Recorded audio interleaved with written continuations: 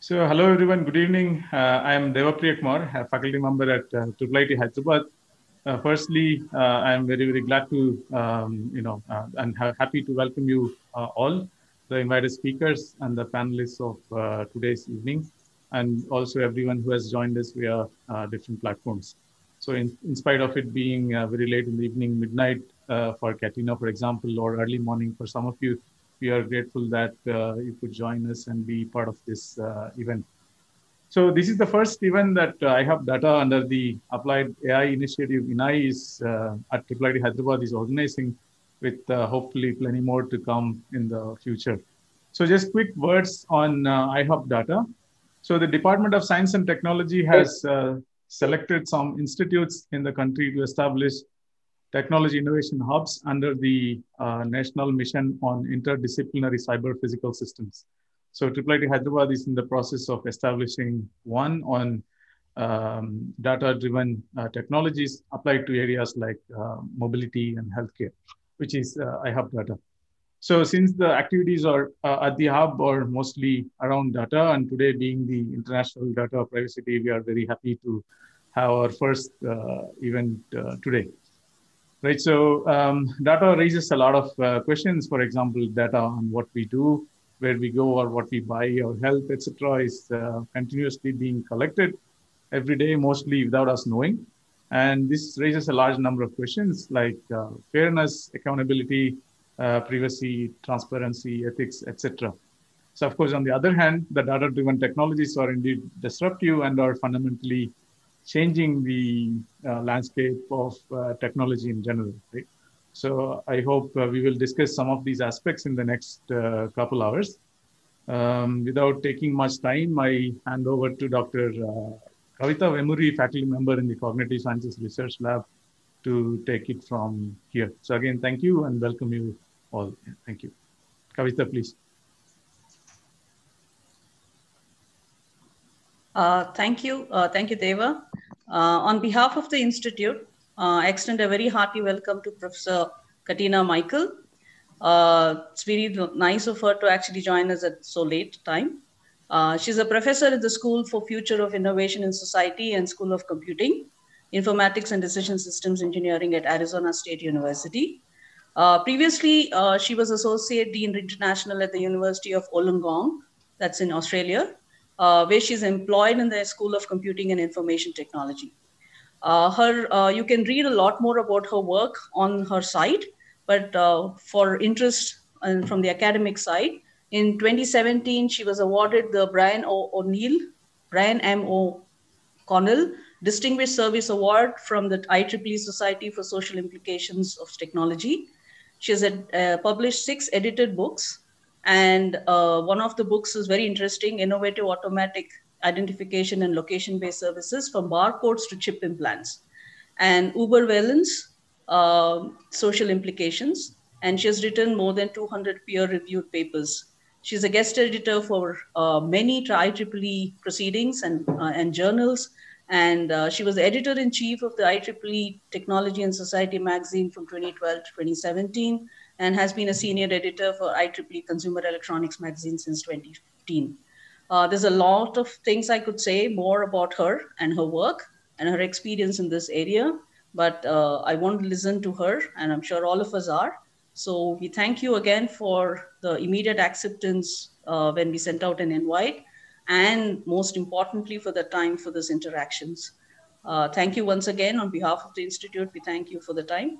Over to you, Katrina.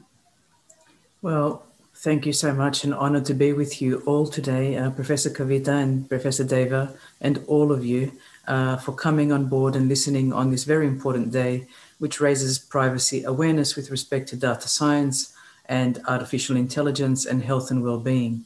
I'm going to share my screen here for a moment, if I can, and I will present a short PowerPoint package. And let me just stop sharing for a moment and make sure that I share with my sound. There we are. And my hope is that by the end of this presentation, I am able to have raised your awareness on the potential for what we term Uberveillance with my husband, MG Michael, and fellow collaborator. Uberveillance was a term he coined way before there were deep fakes or fake news or disinformation on the internet, for example. This term was coined in 2006 and entered the Macquarie Dictionary. And Uberveillance has some shortcomings: misinformation, misinterpretation of data, and information manipulation. And what I want you to be cognizant of is, while we are collecting data for care, that we do not fall into the pit and the shortcomings of misinforming, misinterpreting, and manipulating the information we gather in a way that was never meant to retrospectively. Here we are talking about issues of consent. We are talking about data redundancy. We are talking about data storage and data breaches. And we are talking about personal privacy. So in the old model of mass surveillance, we used to want to know about who is within our purview, who is within our constituency, how many people, how are they scattered in the public, what's the density of an area, what's the surface area, how many products has person X and Y purchased in aggregate. We've run census surveys every 5 or 6 years, depending on which country we are in, that collects data in different geographic boundaries, whether it's at the state level, the local government area, statistical districts, statistical divisions, collection districts that are no more than 250 homes passed. And this information has been gathered for service provisioning. It's been gathered so that government is able to adequately provide support to citizenry. But we are shifting away from this model. We constantly are hearing large corporations say, we are not interested in the data of individuals. We are just interested in the aggregate information. We just want to provision our networks better. We just want to offer the end user the services, they should be getting. But in fact, we are starting to ask questions about the person and the personal and the private. And we are asking questions about who in terms of identity, where in terms of location, when in times of time, what condition are you in, what's your context. And if I know who you are through an identity token, whether it be your face as a biometric, or on your handset, the IME number, or some kind of ID that you carry in your wallet, I know a lot about you. But sometimes I argue that location is more important than identity. If I know where you are on the Earth's surface at any given moment, I have some idea of your context. Are you at the top of a mountain? Are you near water and moisture?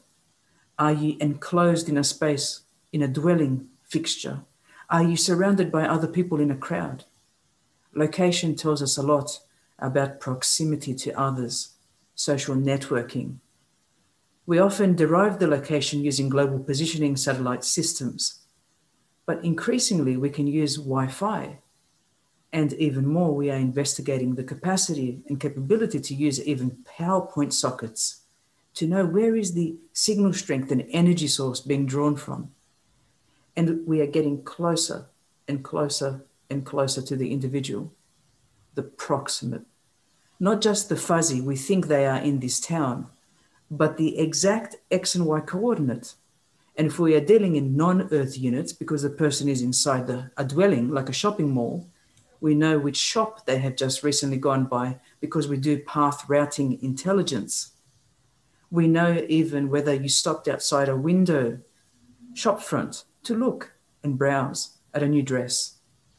We know whether you took a break. We know whether you had children with you. We know more. And what condition you are in is often dictated by your temperature. If I'm holding a handset and my hand is against the handset, often it can measure stress levels. It can measure temperature. It knows whether you're outside or inside, protected. It knows my speed, how fast I'm traveling. Am I on a train? Am I on a bus? Am I walking? Am I on a bicycle? Am I exerting energy? It knows things like distance. And if I know two of these three things, then I can derive the third element. Time, distance, speed is all interrelated. So if I know who you are, where you are, and what condition you're in, then I can probably denote what you're doing and what you're about to do. And if I gather this information over time, I not only have the predictive element, but I have the historical data. And this is when we start to look at machine learning, artificial intelligence, predictive patterns. And human activity monitoring of all people individually has consequences for human rights. So this mentality has grown through proactive criminalization. This thought in law enforcement that says, if I can use big data to bring many islands of information together, I can tokenize and I can give points and ratings, then I can analyze both the structured and unstructured data in real time or near real time. And I've got a pretty good chance of figuring out whether you're a criminal or not. In fact, I could probably tell by your face. Many people argue that about 80% of criminality can be presupposed just by looking at someone's face. You look like a criminal to me. And if I know where you are and I know your visual image, I've got a 90% chance. And if I keep going with more and more data, I can be pretty accurate that you might well be a criminal. So I can prevent crime or I can convict prematurely. But what does that do to human rights? So that's about security. And if I take that one step further and I say, well, forget about the criminalization. I'm interested in health. I'm interested in medicine. I'm interested in precision medicine, proactive medicine, medicine that helps you not get sick, medicine and proactive, reactive support. That means prevention, and save the system much more money and save healthcare costs. So I can use big data in this proactive medicine scenario, and I can analyze both structured and unstructured data, and there's a good chance I can prevent disease and treat the patient better. So I take this model in the criminalization world and I turn it upside down and I say, look, we used to do this for law enforcement, we still do to an extent, but what if we were to introduce this model of surveillance in the medical field? What if I could gather data that could help you not get sick, encourage you to move when you're sitting down for too long? And so we're shifting away from the security framework that says total information awareness of the populace to this model that says, look, people move around. There are fixtures that are static, but there's also dynamism. There are people and things that generally move. And what I'm starting to do then is wanting to know what's happening in here. You know, some of us might wish we could have surveillance cameras in the mind as those neurons were firing between each other in synapses. And so we are reminded here of George Orwell's classic quote, nothing was your own, because Big Brother was watching, except the few cubic centimeters inside your skull. But I will argue in this talk that not even that is our own anymore. Because what we're doing is we're introducing different types of trackers. We can look at patterns of behavior. This is a study I did with Andrew McNamee back in 2005 using a chunky GPS kit called the Magellan device. And we realized that humans were creatures of habit. Day in, day out, 1 month to the next month, we do the same thing. And you can see that the graphs here compared from the 17th of August to the 24th for a university student doesn't change that much. From home to university, from home to university to work perhaps. And so then we are empowered by these incredible visualization tools. We have satellites now that can show us to the microdot, what is happening. So I can zoom in from this globe, this amazing fixture, and go right in. And you can see this speck here in New South Wales where I did this study.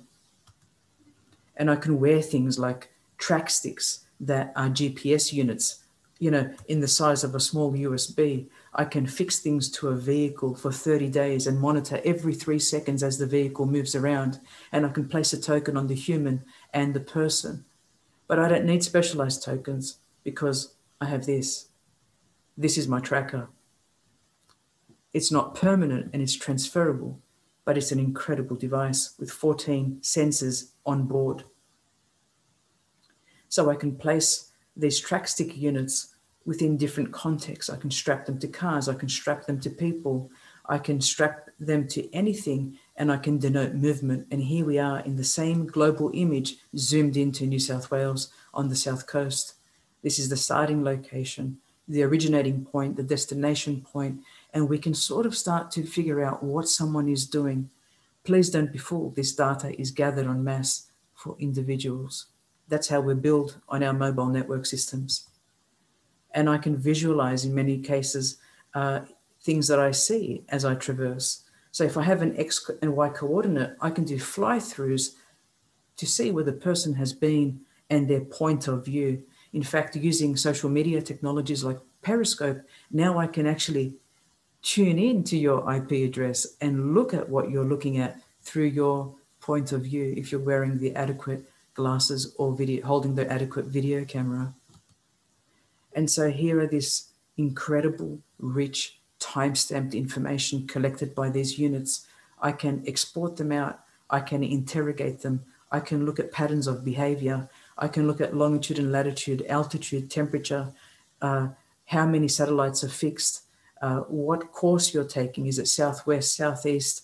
What's your status in terms of how fast you're moving, 68 miles per hour? What was the date, the timestamp and the actual individual record if I'm taking a timestamp every 30 seconds. In this instance, you can see it's every 8 seconds, but I can fiddle with those parameters. But what does that tell us, especially when we're looking at new technologies, emerging technologies that were once introduced, like the Fitbit, that are now being considered as measures for predicting someone's symptoms with respect to transmissions of viruses like COVID-19. What if everyone wore a Fitbit and I could denote that someone was prematurely going to have a heart attack, or in fact, they were sedentary, ongoing, in an ongoing basis? What if I could predict that someone was coming into proximity with a COVID case? What if I could even figure out someone was asymptomatic and didn't know they were spreading the disease? And so these are studies that are being conducted between Fitbit and Stanford University today, where people donate their data to try and figure out if there is a way to respond to pandemic crises. But it's all about this metaphor. Imagine I put the phone in my head. Imagine this here could tell us what someone was thinking.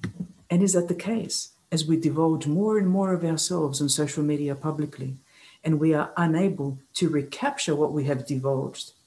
Sometimes this is in the form of vlogs, YouTube clips, things that we share, things that we may later regret, things that perhaps were captured of us and tagged to us, but that we have no control over. And so these are the dynamics. Has the phone become a thought process think tank that is now shared in a very explicit way? And so what George Orwell used to presuppose, that this was secret, is no longer secret. The physical behavior manifests in the neurological.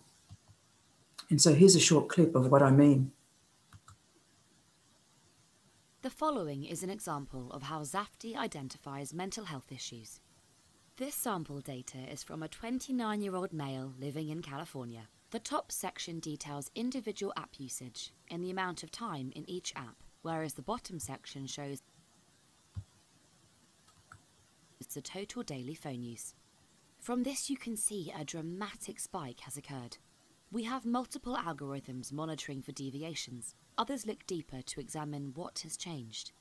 Firstly, browser usage increased dramatically, and a private browser app was downloaded and installed. YouTube and Netflix has doubled. Movement sensors have dropped. Step count is only 20% of long-term average. 3 work days have been missed. We have learned his work patterns and locations. Perhaps he is ill or on leave, but there is more. When looking at social media, suddenly Twitter and Instagram are being opened again. Use of WhatsApp and Telegram increase. Discord starts being opened. A range of new apps are used. Psychology test apps, couple quizzes, personality matches, 2 dating apps are briefly installed and used, and holidays are looked into. What does this all mean? We predict that on the 3rd or 4th of November, this user went through a breakup. They've called in sick to work.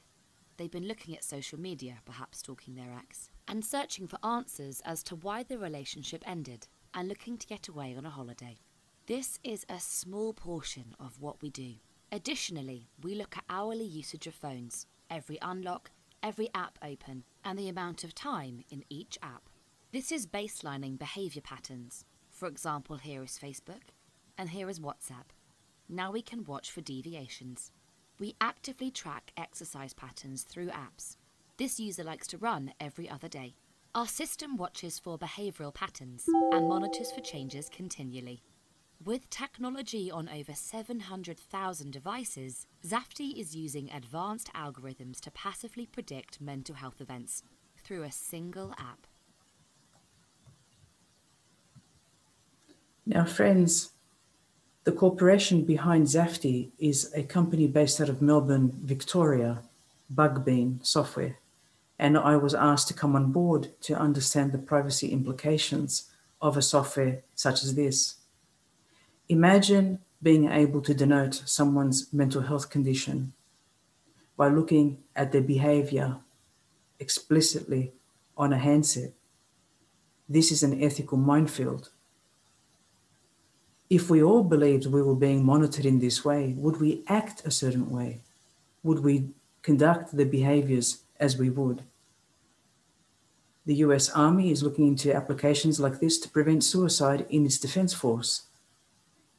In schools, these kinds of technologies are being used to look at cyberbullying and the prevention of suicide. In many other cases, we could probably encourage people to get counseling if they were going through a divorce or some kind of life event. But the question is, what is the fine line between the gathering of this data and the potentiality for misuse, but also for misinformation, information manipulation, and misrepresentation? Because a user does certain things, does it necessarily mean they are engaged in a life event? Are we curbing their freedom and free will to act in a certain way? No one wants the loss of life, but the question is, how far will we go?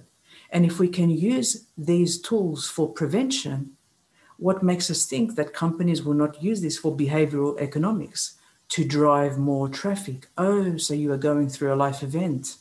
I will shovel through to you more. You're at your most vulnerable. I will give you things that you think you need because I tell you you are vulnerable and you need my services. What if this was a form of addiction by design? What if this was a form of manipulating the market at a time of vulnerability? So let us hold those thoughts for a moment. Technology is coming ever closer to the body, which means that the readings we are going to gather are not just going to be longitude and latitude location information. We're going to know things like heart rates and pulse rates. We're going to know vital signs and characteristics. We're going to know a lot more as we introduce new kinds of devices and new technologies that are network enabled through Wi-Fi, Bluetooth, or any other number of sensor networks. Biomedical companies like Medtronic want to implant sensors in everyone. Why not be the hub of hubs, the coordination device on the body? And this is a 2014 article. But as we are inventive and live longer using different types of prosthetics, what might this mean for a variety of operational scenarios, from luggable to wearable to implantable and insertable? Mobile phone with an implant, perhaps. Maybe what we're really talking about is a black box beneath the skin, just like on a flight recorder. Imagine some kind of device, a hub device, worn or embedded in the human body to denote what is going on. So I leave you with these final thoughts, going from the physiological to the neurological. This notion of access, who has access to this information that is being gathered? Has the proper consent process taken place as we endeavor to create wonderful new tools that will help humans? What are the risks and the problems and perils of Uberveillance? Is it really unintended consequences or they were intended? And here we talk about three things: misinformation, misinterpretation of data, and information manipulation. And I end on a slide that shows the shift that we are going through, a shift in the techniques for data collection. We used to knock on the door and ask for the householder's opinion. What do you think? I will fill out my survey while I'm looking at you. Big companies have now moved away from door knocking. And for some time they were calling and people stopped answering the home phone because there were too many calls coming at dinner time. So now I do not knock and I do not use the phone because it's too disruptive. No, I tell you, use your device and I will figure it out because you tell me everything in that search box on the internet, on that social media platform that you use, and on the devices that you strap to your body. And so we're going away from this person-to-person data collection to this network-based tunneling in, knowing exactly what you're doing, what you're asking, and what time you are in your process of life events. And so there's social media, there's multimodal biometrics, and of course there are more invasive systems. But in my concluding remarks here on health and well-being, I want to ask you the question, do we really, really care? Are we listening to the user with humility? What do you need? Or are we grabbing what is not ours and using it in a way that we shouldn't? How will we inform the end user? This is what we are doing with your data. Yes, you went through a consent process, but that was 5 years ago. What about today? Do you realize we are recombining your data with new data sets and trying to do discovery that might help you in medicine? So I encourage you to consider the approach of co-design. How will we invite the user with us to co-create, to co-produce, to be hand in hand a participant, but also equal in the design process to say, what is it that you really care about in your health and well-being? And I stress again, the fine line between health and well-being and surveillance. Are we doing surveillance for good? Is this tech for good or for bad? And how will we protect the data that we gather and we utilize? So let's think about this conundrum as public interest technology in earnest for care. Thank you. Thank you. Thank you, Professor Katina. In respect to time, so I'm just going to read out a couple of questions that came up in the chat. The first one is, of course, given that the future is in federated learning in healthcare, where most of the data is processed at the client end, and it's not shared with the nodes, what is its impact on data privacy in terms of, are these questions that you raise still valid when you have a different kind of a model like federated learning? There is so much to argue between a federated model and one that is more local, I would say. Look at Australia, for example. Look at the personal health record. It does have to do, I agree with the person asking the question, the architecture of the system. In the case of Australia, the introduction of the personal health record was a centralized system, and unfortunately really did not look at some of the personal privacy question. It is no wonder that so many people opted out of the personal health record system here in Australia, the medical record. So depending on the architecture, yes, there is a way we can actually overcome some of the issues with respect to centralization or decentralization and to protect users. But I always believe, depending on the data that we collect, the process of de-identification, the process of pre-processing, the process of recombining that data with third-party data is crucial to have some kind of regulation and legislation around this concept. So I'll leave it there so we have time for the next question, okay. Professor Kavita. Yeah. So the next question is from Professor Kumar Guru. He's actually a visiting faculty. He was a visiting faculty in IIIT, now in IIIT Delhi. His question was, given that privacy expectations is very subjective, especially driven very much by culture where we are from, wondering what your views are on topics that you would like to see researchers study in India, which can help researchers outside India to compare and make system design, policy design. And the next question is, given that you spoke about social networks, what would be three key problems in social networks that you think PhD students and researchers should work on? Wonderful questions today. My first response, and I wish I could still see that there. Sorry, here we are. I've got it. Yes. Yeah.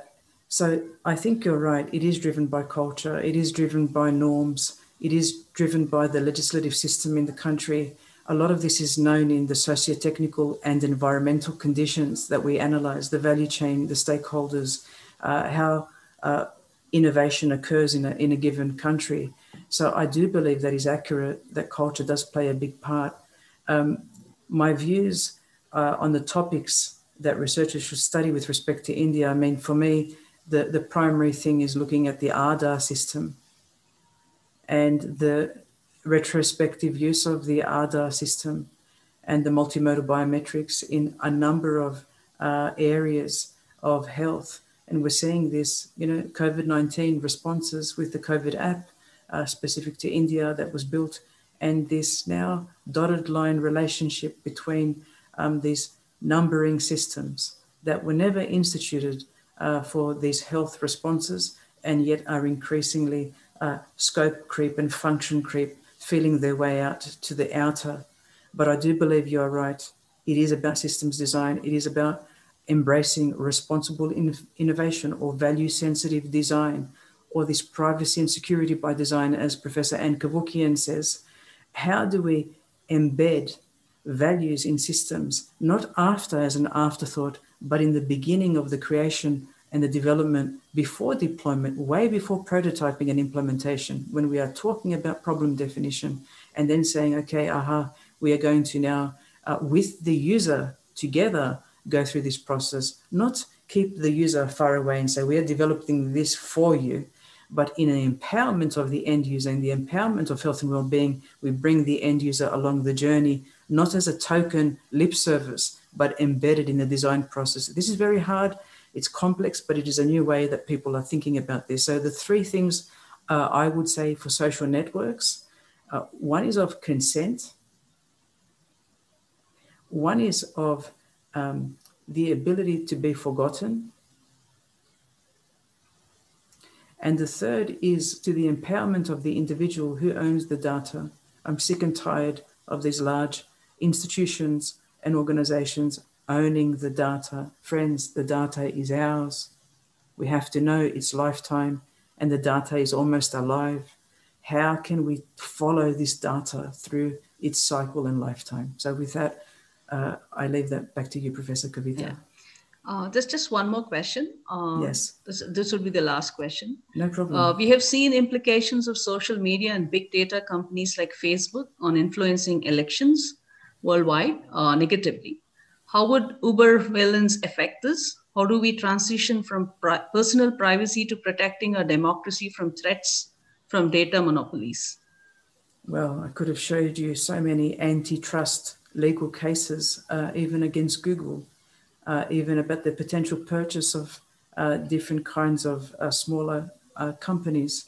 You should look at the meshed links between conglomerates and companies they are purchasing. You would be surprised that some of the largest social media companies and some of the largest handset providers are actually insurance companies and health insurance companies at that. So Uberveillance is about knowing more than what the user wants to actually give.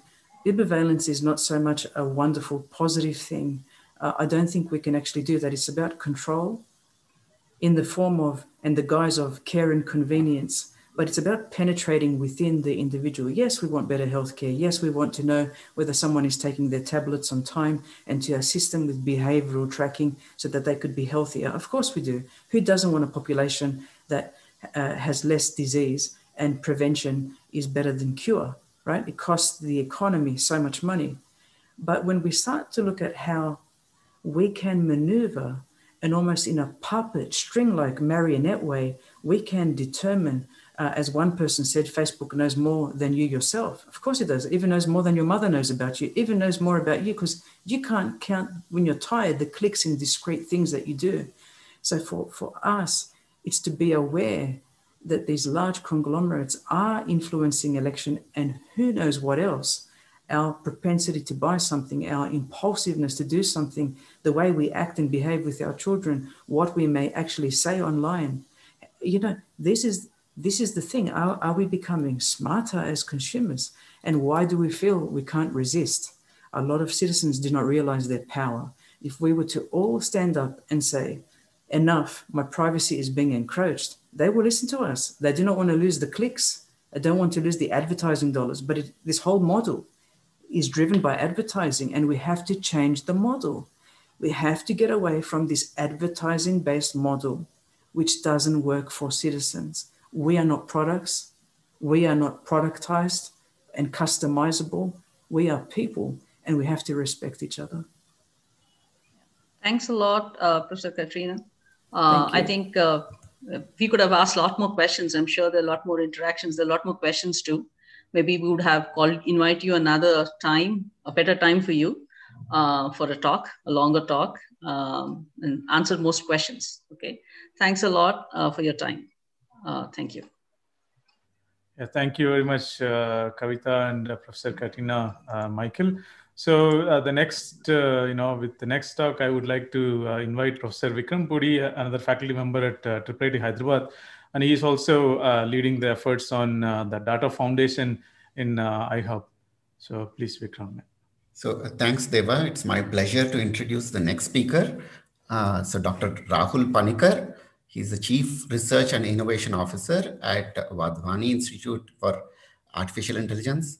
Rahul is an MIT TR35 awardee, World Economic Forum Social Entrepreneur of the Year, Industrial Design Society of America Gold winner, and an Echoing Green Fellow.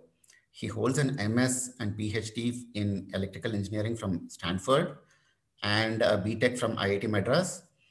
Rahul was the co-founder and president of Embrace, a venture-backed Stanford startup that has helped over 3 lakh premature babies in over 25 developing countries, and whose product the WHO recognized as a top innovation in global health. So over to Rahul. Thank you. Thank you for the kind introduction. Let me maybe share my screen so that I can share some slides. Okay, is that coming through? Yes, it's visible now. Great. And let me see if, okay, so I'll have to switch to the other tab. Sorry.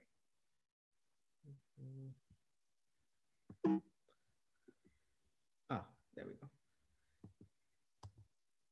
Right. Okay, great. Thanks, everyone. Hi, I'm Rahul. Lovely to have this opportunity to talk to all of you. I'll tell you a little bit about the sort of work we're doing and how that ties into deploying AI at scale, targeting applications for underserved populations in developing countries. One of the problems we work on is identifying low birth weight babies. Okay? And this is a large problem. So in India, something between 25 and 30% of all babies born are low birth weight. They weigh too little when they're born. And world over, there's about 20 million of these babies born. The UNICEF has data suggesting that less than half these babies are actually weighed correctly. Hello, Rahul. So your voice is slightly low. It is audible enough, but if it is possible to increase it a little. Let me see if there's something I can do there. Hold on one second. Huh?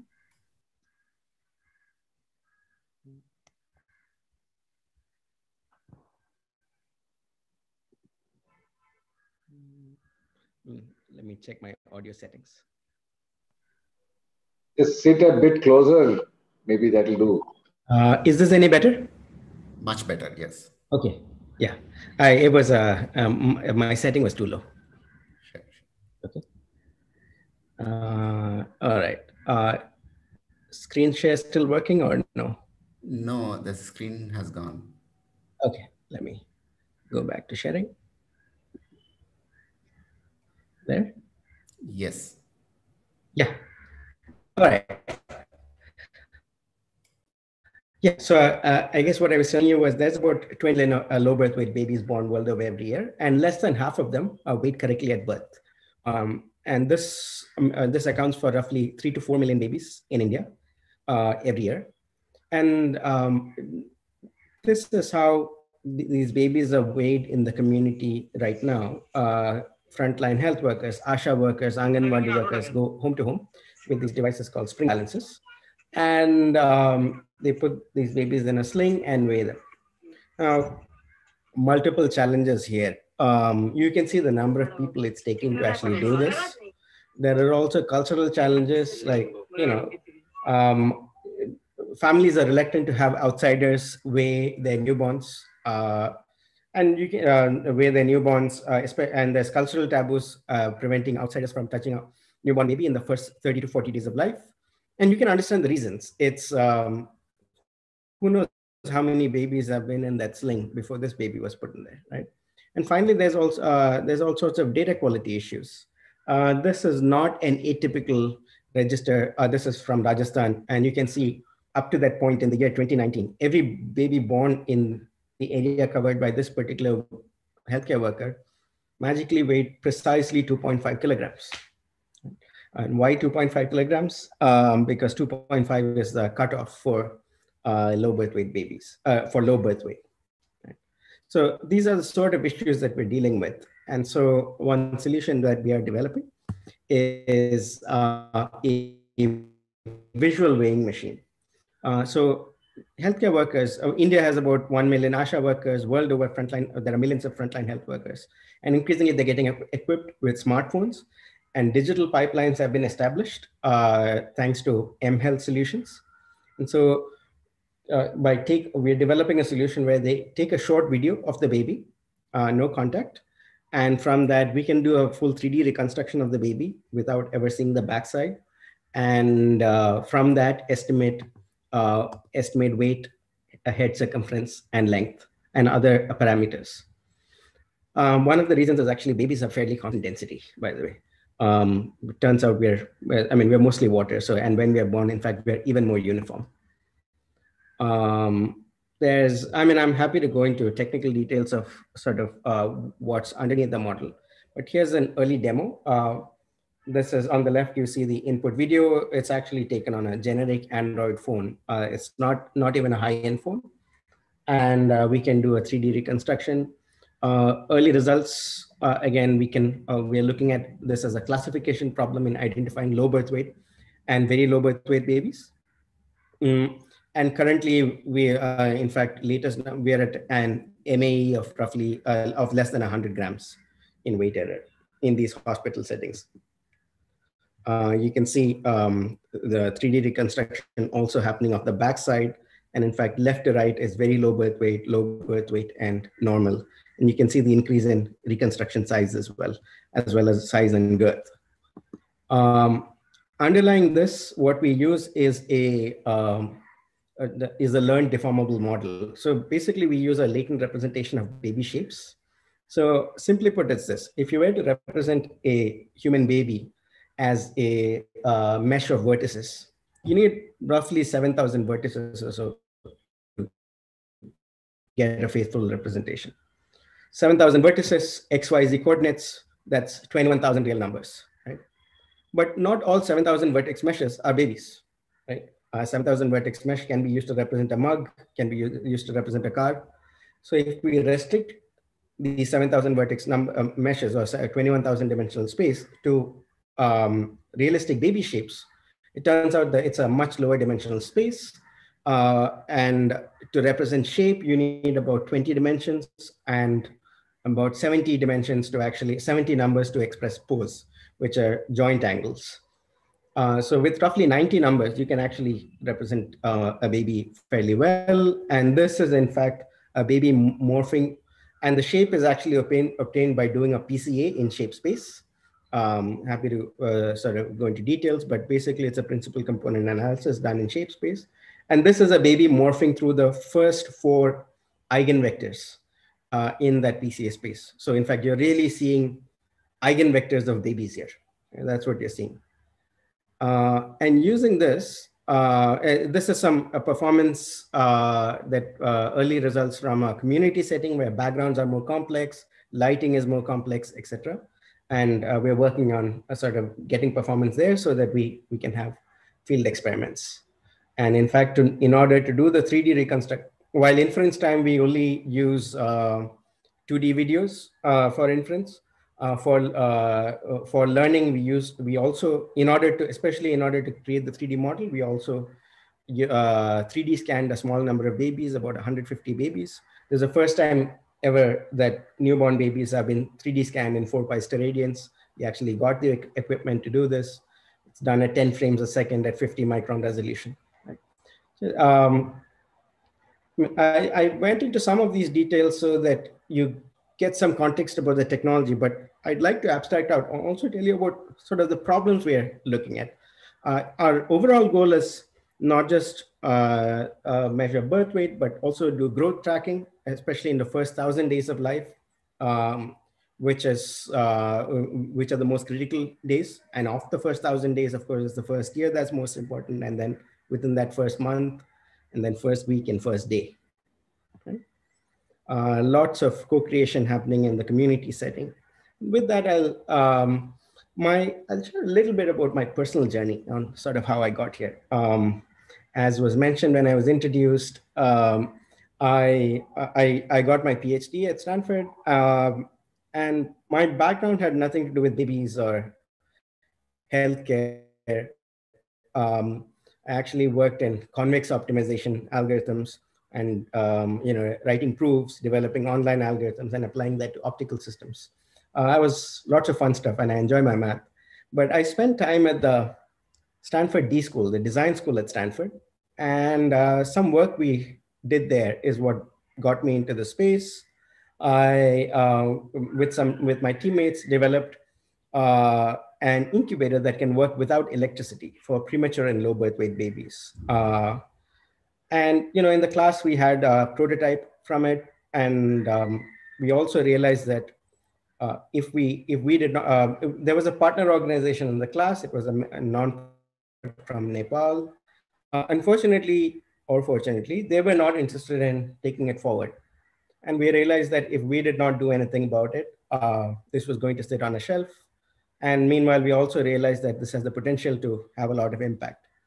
So my teammates and I, 4 of us, 2 Indians, 2 Americans, we put all our belongings, shipped it to Bangalore. I landed up in Bangalore. We set up a company. Company is called Embrace. Long story short, 2012, we went to market, and we got European medical device regulatory approval. We started selling in the private segment in India, and then soon got deployed in government facilities.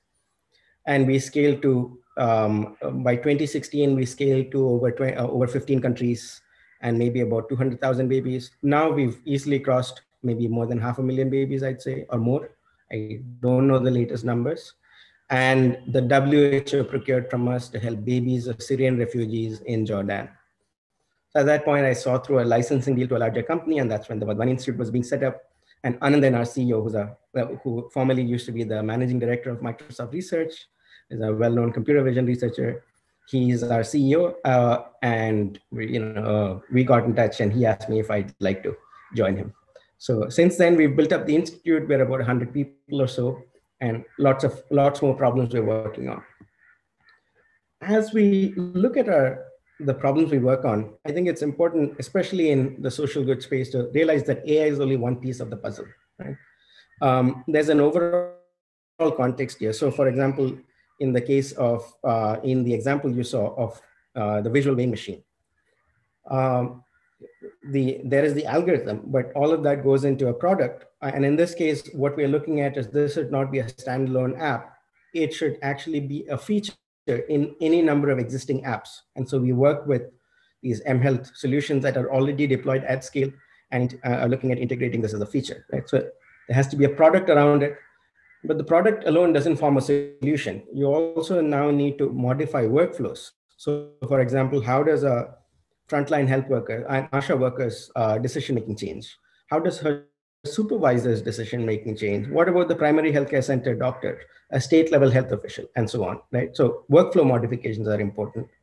And finally, all of this has to integrate into a larger system, which in this case is the home-based newborn care program. So that's how we think about this. You do have to take the entire system into the picture and design for that in order to be able to achieve scale. Otherwise, it's easy to come up with lots of technical prototypes that do cool things, but won't necessarily translate to scaled impact. Right? To achieve this, there's 7 questions we ask, which is, first of all, is it a big problem? Kind of obvious. We're interested in solving problems at scale, and so is this a problem that is big both in scale and severity? Right? Does it have an AI solution? Lots of problems don't have AI solutions, or not even technical solutions, right? Many of them are people problems, for example. Will solving the AI part make enough? This is an important one. Lots of problems out there, you will find an AI component in there. But you know what, so many of them solving the AI part is not the bottleneck. I'll give you one example. Something that we initially started working on, which is sputum microscopy for TB diagnosis. Oh, we thought, okay, that's an relatively easy computer vision problem. We can collect some data, and it's object detection and counting. But we quickly realized that that's not the bottleneck. The real challenge is in collecting the sputum sample, preparing the slides, right? And if you have the skills and the infrastructure to be able to do that, peering through a microscope and seeing, are there stained bacilli showing up, is not really the challenge. And so we dropped that problem. Will the solution be accepted by stakeholders? That's an important one, because in many social impact problems, there's a complex ecosystem of decision makers. It's not just the end beneficiary or the person administering the solution. There are decision makers up the chain, including administrators, funders, regulatory agencies, etc. And so it's important to ask, will it be accepted in various parts of the chain? Okay. My favorite example here is actually decision support systems for primary healthcare center doctors. They don't really want them because if you ask them, typically you'll hear, what do you think? I don't know what I'm doing. Or if I keep using the system, my patients will think I don't know what I'm doing. Right?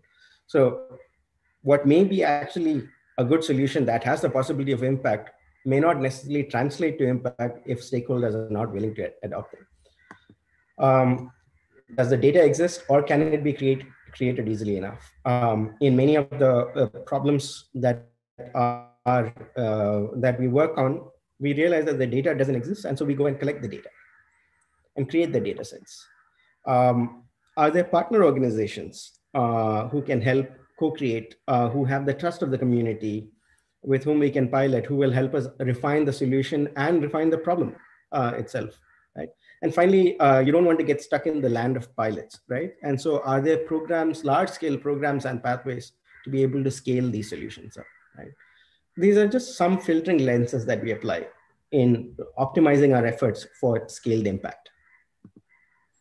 And what makes it a fortuitous time to work on AI-based solutions are there are multiple forces colluding to actually make this a favorable time. Like I mentioned, digital pipelines. Smartphone penetration has tremendously increased, which provides us compute, interface, and network, communication network, and storage, right?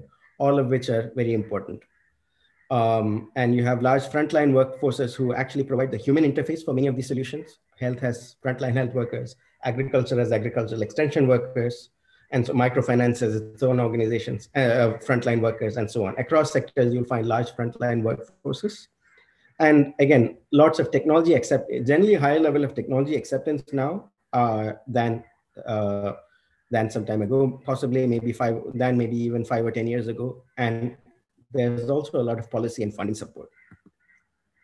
I did want to draw upon sort of one distinction that you'll find in some of these problems that's different from, in working on these problems, that's different from academia. Usually in academia, this is typically what we do, right? Given a data set, sort of what's the best model we can build to optimize for a metric that we're interested in. And this might be on an existing task, in which case we want to implement the metric and set a SOTA, or or it may be a new task, right? But this is the typical situation.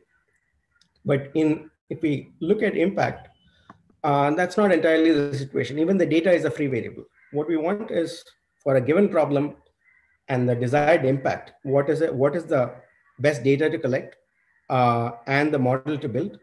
And there is also some degree of freedom in a deployment channel. I would say the deployment channel is a little more constrained, but there is some freedom. So for example, in the previous example you saw, you can ask, is that something that should be solved at the level of a frontline health worker, or is it better to solve in a primary healthcare center or in a birthing facility and so on, right? Or should it be something that targets parents? So deployment channel does have some options, it's more constrained, but the data is not a given, right? That's a free variable. That's important to consider here. And so it's more degrees of freedom. And so we sort of at the intersection of the technology world and the social impact world. And these are not necessarily worlds that know how to talk each other's language, have very different cultures. And so as an organization, we're sort of half impact folks, half technology folks. I'll also quickly touch upon another example of what we do, which is, and there are many domains we work in. This is in agriculture. What you see there is a cotton ball. And in the center, you'll see a little worm. It's called the pink bollworm. This worm devastates cotton crops. And in fact, there have been bollworm attacks over the last few years here. And typically when large scale attacks happen, in fact, I think in 2018 it was, or 2017, there were roughly 1,000 cotton farmers committed suicide, and large swaths of the cotton crop were wiped out. And cotton is a crop that supports something like 100 million families across the world, right? So it's a very important cash crop. So what we are trying to do, and there's rampant use of pesticides in cotton farming. In fact, in India, about 50% of all pesticide used in the country is used on this one crop. And in spite of that, you have the situation of large swaths of cotton crop being wiped out. So the solution we're developing is one involving pest traps, where agricultural extension workers and lead farmers can actually take a picture of the trap, and from that we can identify which ones are the pests, which ones are pests, and which ones aren't. And there's always a background level of pests. It's only when they cross a certain threshold that one needs to take action. And it's called the economic threshold level. And at that point, we give guidance on which particular pesticide to apply, how much, and when. This is also in pilots right now, and in multiple states in India. And we will also be looking at doing pilots internationally. I'll skip over some of these details. And I realize that we are short of time. Maybe I'll touch upon some important factors to consider as we think of social good applications. And before going into that, there's multiple other domains we work in. We work in tuberculosis, where we look at, can we predict which patients are likely to fall off treatment, because that leads to drug-resistant TB developing, and drug-resistant TB is a scary problem that's developed. It has started primary transmission, in fact. We also look at automating certain processes within TB diagnostic facilities so that they can start treatment earlier and so on. And we have we have a bunch of COVID-related work as well that we've done. For example, identifying COVID by screening cough and voice samples, and we have meaningful performance there, as well as helping various city administrations. But in many of these, you'll see there are complex stakeholder ecosystems here, right? And so our teams tend to be multidisciplinary. We have researchers, we have engineering, we have program managers who are come from these domains. So in health, they're doctors, come with public health experience. In agriculture, they're folks with agriculture and rural development expertise. And then we have product managers, designers, and so on. These complex problems need multidisciplinary teams, right? Things like explainability are important. And I would say it's a complex question. For example, in the first example of newborn babies, it's important to ask explainability for whom? Is it explainability for the mother who has to choose whether to panic or not about her child? Is it about the health? Is it explainability for the health worker who is administering the solution and has the trust of the community and risks losing that trust from giving false information? Is it for the supervisor of the health frontline health worker?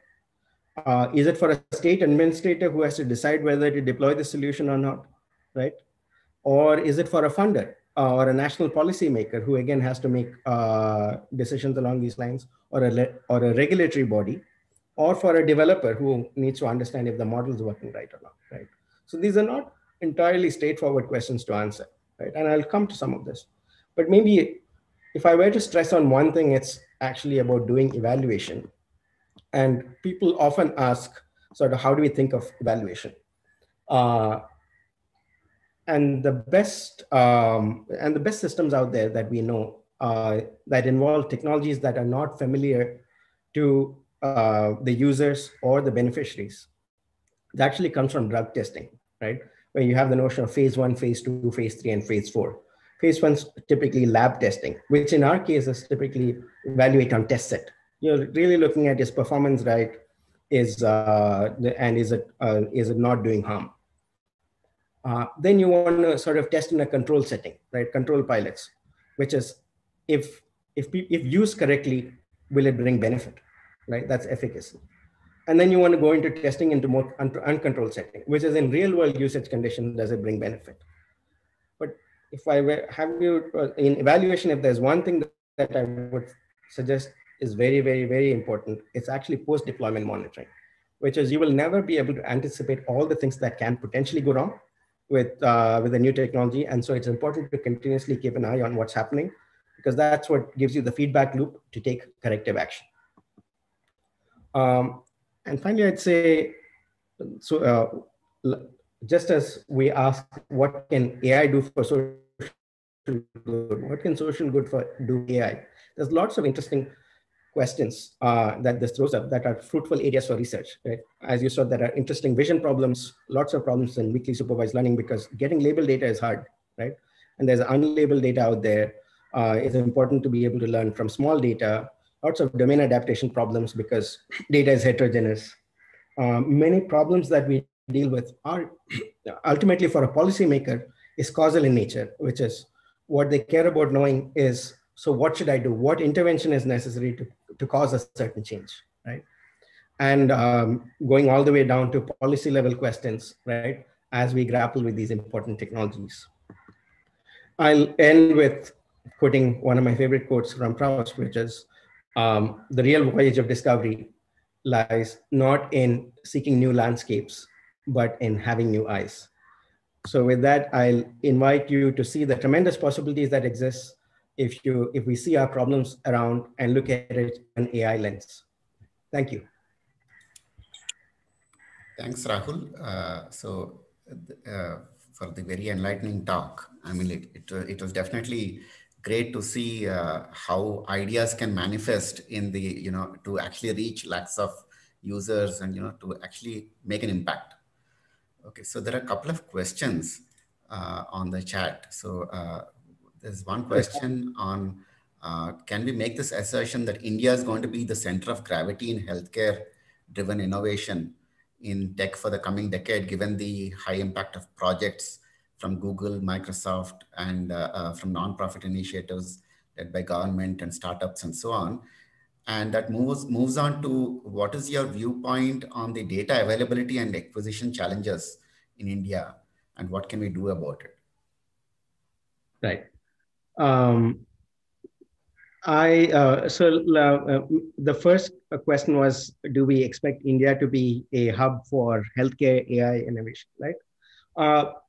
I've spent close to a decade in doing technology for healthcare right now, and both India and globally.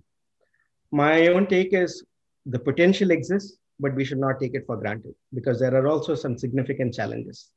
The potential is great because large volumes of data exist that can be aggregated if done correctly. There is a large need, and healthcare is a situation where AI will not be labor replacing, and is a vital necessity. Right? I would say the key challenges that exist in the domain is one, we don't have robust regulatory mechanisms. Okay? And in the absence of regulatory mechanisms, either the developers themselves have to be regulators, or the doctors who are end users end up having to play the role of regulators. And developers being regulators is not a good situation because there's a conflict of interest. Doctors being regulators is not a good situation because doctors are not qualified to assess technology. That's not their training, right? And so you'll often hear the need to go do randomized control trials because that's what's typically done in drug trials, right? And you'll be asked about effect size and things like that. That is another challenge. And finally, in private healthcare, there's a conflict of interest as well, by the way, right? Which is the doctor is also the business person. And so a doctor in private healthcare is not necessarily incentivized to minimize costs for a patient. So there are challenges on the regulatory side. There's also a requirement for robust data governance mechanisms if we're talking about AI-based solutions in healthcare, right? And patient protection systems, etc. I would say, we do have some systems in place, but execution of these systems is relatively weak compared to global gold standard. And finally, I think there is also a cultural divide between the medical community and the technology community. And that cultural divide needs to be bridged. Neither community is entirely welcoming of the other community. I see a difference in sort of the younger generations, but more needs to be done to bridge that cultural divide. So simply put, I'd say the opportunity exists, but we should not take that for granted. So what was the second question? No, there's another question on, are there any disadvantages we face in AI-oriented farms? I don't know. I don't know what we mean by what is meant by AI-oriented farms. As with anything, right? AI is a piece of technology. It should be seen as a tool that amplifies human intent, and so it can be used for good things and bad things. And if used naively or disingenuously, it can lead to harm. And so it's really a question of, what do you want to optimize for? Are you optimizing? So you want to optimize for yield, but you also want to minimize ecological harm, and you want to actually ensure that you're not disrupting ecosystems in the process by growing non-native things and so on. So all of those have to be. Any of these intents can be augmented through AI, but the question is, what is the ultimate underlying intent, right? Sure. And so do we have appropriate checks and balances? Sure. There are some quick, very specific questions here. There's one question on, is the AI solution for the child malnutrition, you said, is it in the Rajasthan state also? That's a question of that. We do, we're working with multiple state governments, and Rajasthan is also one of the states we work in. We're working with the state government of Telangana. In fact, the picture of the hospital you saw where the nurse was collecting a video, that's actually Nilafar Hospital in Hyderabad. It's the largest volume maternity hospital in the country, and I think the second largest in Asia. So we work with multiple states. Telangana, Maharashtra, Gujarat, Rajasthan are some of the states we work in. So when you work in a remote area and there's no connectivity, then how do people share the photographs of the babies? So. Yeah, there's an implicit assumption that the image has to be shared, right? So these models are being built to be small enough that we can do inference on the device, on-device inference, even offline. In fact, the agriculture solution you saw is already deployed in offline mode. And the visual weighing machine is one that's still in development, but again, the intent of we're designing those networks to be small enough that they can be compressed to do that. In the case of, in fact, the pest management solution, where we detect pests, we compress the model to be, I don't know, less than a megabyte. Yeah, I think something like 2 megabytes or something, which is actually smaller than the size of the photograph being clicked by the farmer, right? So we are doing that, and so but it's an important question, which is we right upfront consider many of the practical constraints that we have to operate under. Hence, also I'm saying that we don't want this to be a standalone app and then having to have lots of people download this. It should be a feature in existing apps, so that when an update of these existing apps go out, at some point this will pop up as a new feature, right? I see another one, which is what are the overall results before and after introducing these AI solutions? Kind of early to tell. I mean, as an institute, we're relatively young. We're only 3 years old. Our solution that's furthest along is the solution in cotton farming. And we're just doing the impact evaluations of that. I probably shouldn't claim any preliminary numbers yet. We have promising numbers, but I don't want to claim those numbers without some degree of robustness checks and peer review, but certainly leading to improvement in yield for farmers who do use our solution. For our TB solutions, we are not, and the newborn health, they're still in development. Later this year, they will go into field experiments and evaluations. We did for the newborn care solution, we did do a field experiment, early experiments, Nilofer Hospital itself to understand performance, and we had promising performance, but the real test will be in the community setting. Our COVID solutions have led to real impact. For example, our work with various city administrations have been widely appreciated. And in fact, they made a real difference in how the city planned for interventions. Okay.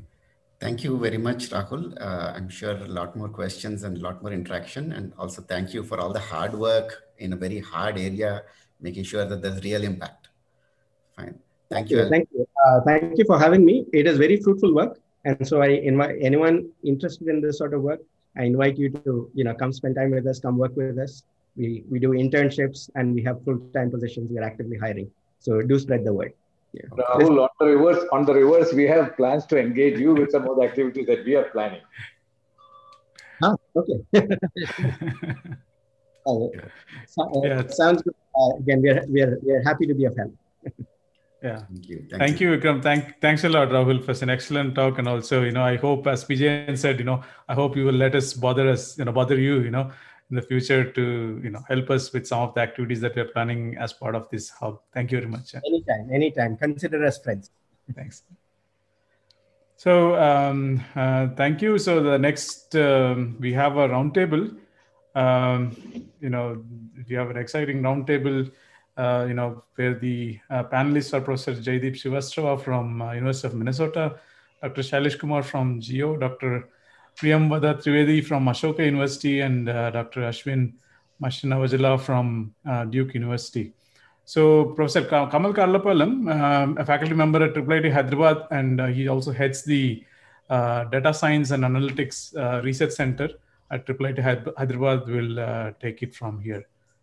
So thank you, Kamal. So please. Thank you, Deva, and thank you all for attending this roundtable. So this roundtable is about the trajectory of data-driven solutions and products over the next 10 years, and what should we do about it now? Because again, if you see, as many of the keynote speakers have said, data privacy and other issues are important. So the basic idea here is data is important, but it's also an enigma. It is filled with a lot of contradictions, and there are aspects which about fairness, bias, privacy, public and proprietary ownership, data-driven products and solutions. So we will focus on the past, present, and future of this data, and also concentrate a little bit on the privacy. Without further aspects about the panel, I invite Professor Jaideep Srivastava, who has been a faculty member at University of Minnesota for almost 30 years. And he has also been working with various organization companies such as Amazon, Yodel. He was with Persistent Systems, and is currently a co-founder of Ninja Metrics, and was also spent time with Qatar Computing Research Institute, where he was a chief scientist. And let me see. Okay, start the. Yeah. So there is. Yeah. So this is. I hope you can see the panel, and he's also a IEEE fellow and a very accomplished researcher.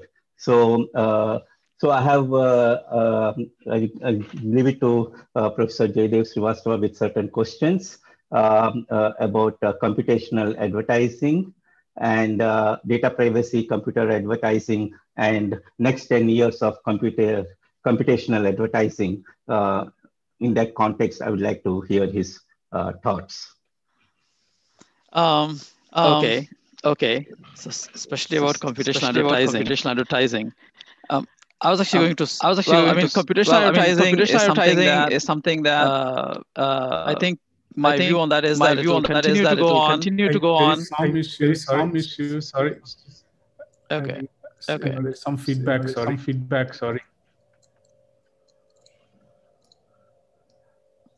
All right. Can I proceed? No, there's still feedback. Can you check? Yeah, if everybody else can mute, it is easier. Okay. Yeah. So if others can mute, yes.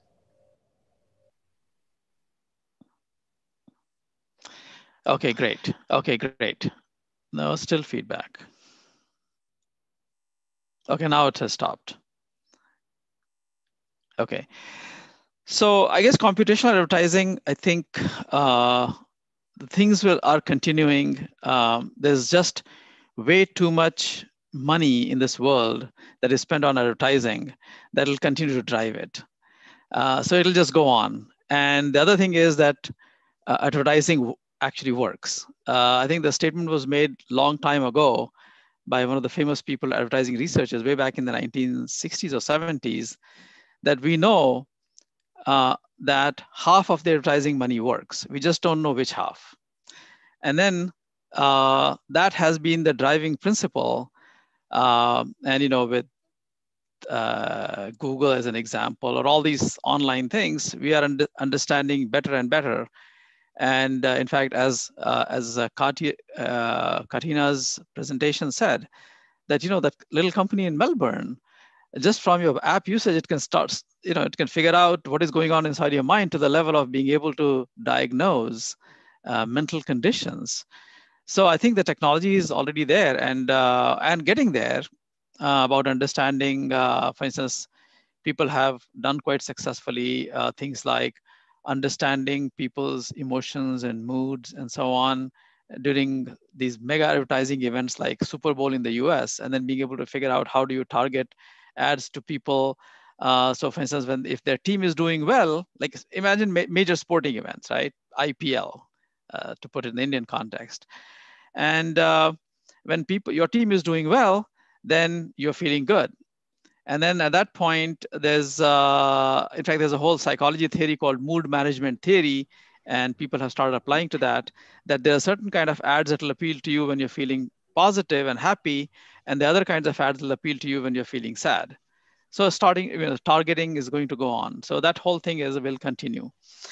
But let me also mention, healthcare. I was going to say that healthcare is important as an area that, of course, but a lot of things have already been made. I think the second area, another area that has good positive potential is what I would say is self-learning, okay, education. So nowadays, especially if we look with all these things like MOOCs and so on, so much of content is available now. The challenge is twofold. One is that like here's another number. So lots of adoption of MOOC in terms of lots of people start using MOOCs and stuff. But the problem is that on the average, there's only about a 6 to 7% completion rate, course completion rate. Now, I'm at the university and many of you are at universities. If the class that in which your students registered had only a 7% completion rate, immediately the administration will ask, what are you doing in the class, right? I mean, why are 93% people dropping out? So the point is that that metric is very strange. Of course, in the regular class, what happens is there's something called the registration fees. You pay a fees. So one thing that is guaranteed is that your major objective is to complete the course and get the credit. How much you want to learn is personalized. But course completion rates will be high. In online courses, especially self-learning, it's not clear that completion rate is the right metric even. So now, so people, which has been driven very much by, we need to design courses such that people will complete them. That may not even be the right metric. At the same time, so people are coming with all kinds of heterogeneous objectives. Someone is coming to take the course in a regular way. Someone just wants to, they're just preparing for an oral exam. So they just want to skim through everything over a weekend. Someone else wants to just, take a few topics or whatever else it is, right? So the idea is, in fact, one of the things always has been that, completion rate is so low. So that means the course material needs to keep people engaged. Well, maybe people are coming with different objectives. So now, of course, so there needs to be more help for the learners, and there needs to be better guidance to the course designers.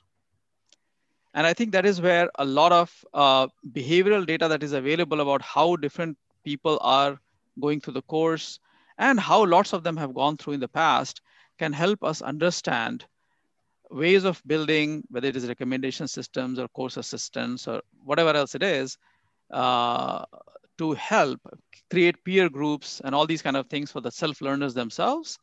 And on the other hand, if the instructors can better understand that the course materials that they have designed, how they are being differently used by different groups of people, maybe that can help them design those materials better. For instance, right now we design it in a very linear manner.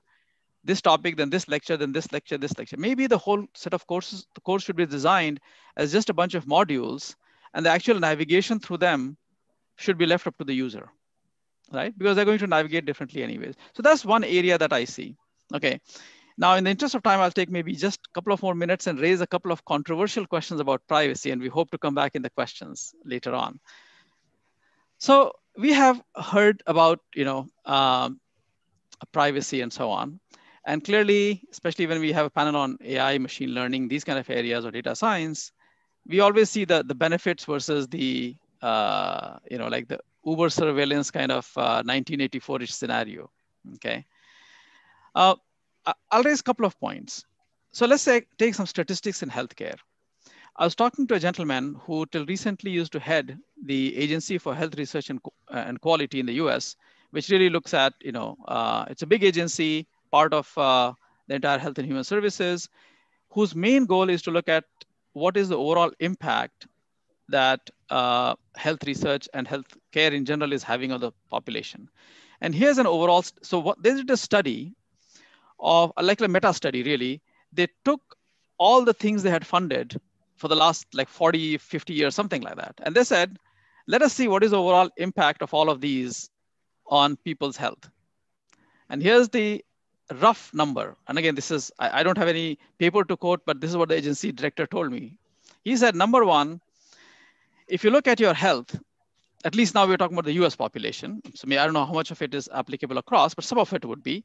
He said, roughly 50% of your healthcare or your health problems depends on your genetics. Okay. So unless we're going to gene therapy, there's nothing else is going to happen over there. All right. So it's your fate, if you will. And then he said, about 20% is everything that the healthcare system does for you. Okay. So there's still a gap of about 30%. Okay. And that 30%, he said, it's roughly about 20% is how you treat your body, and 10% is how you treat your mind.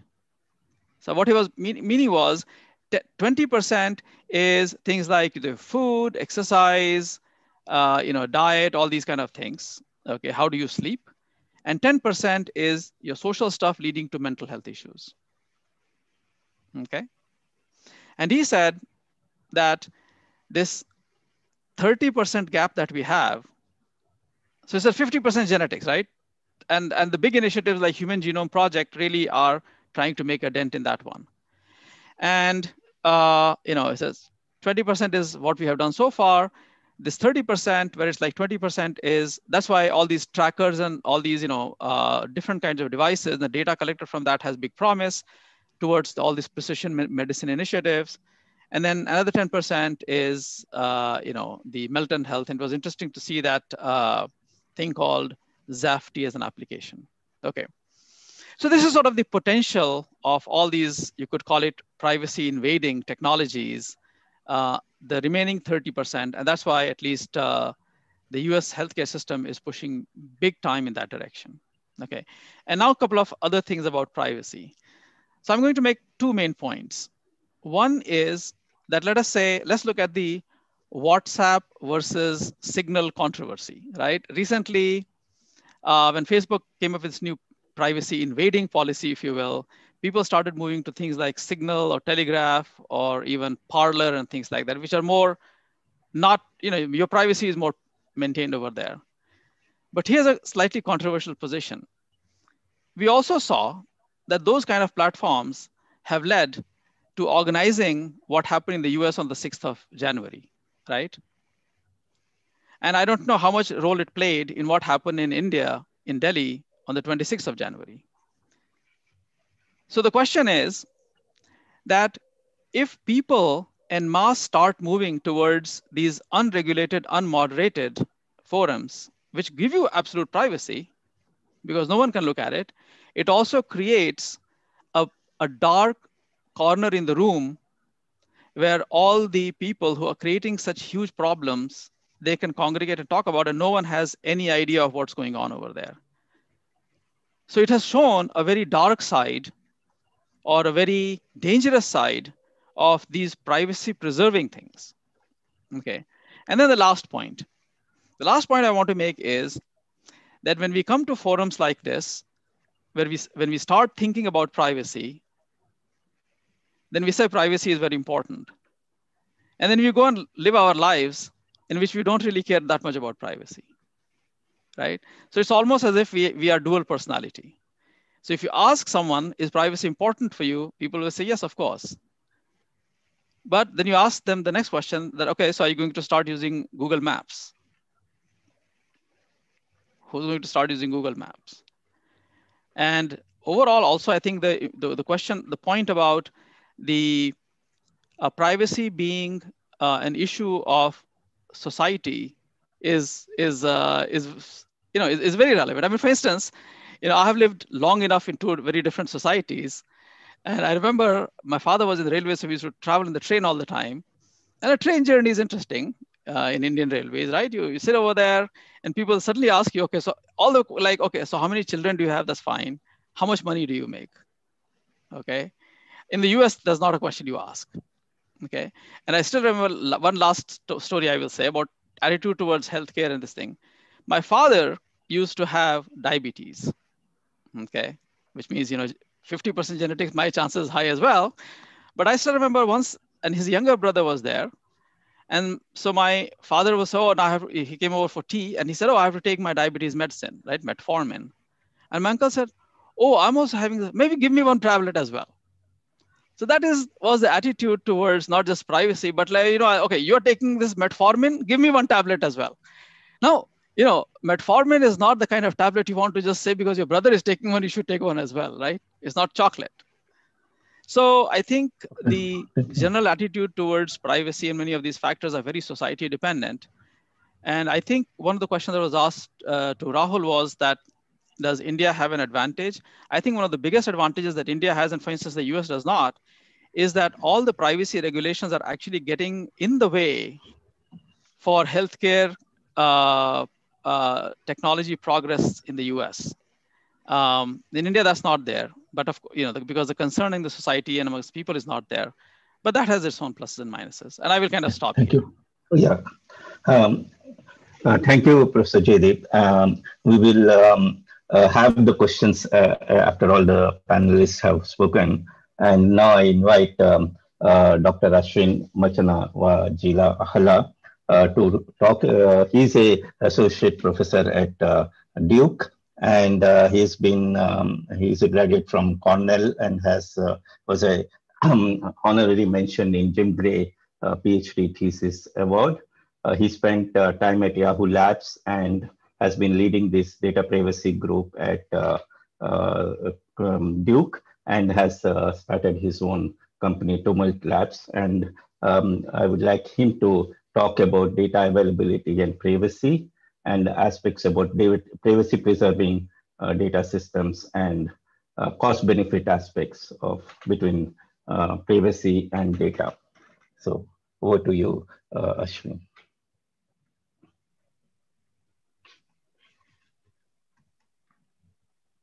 You're on mute, I think.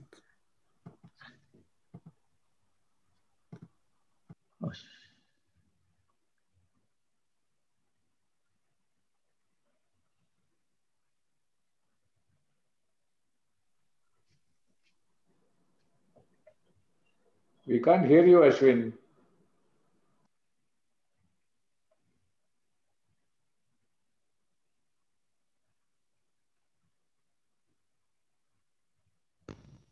Hello, can you hear me now?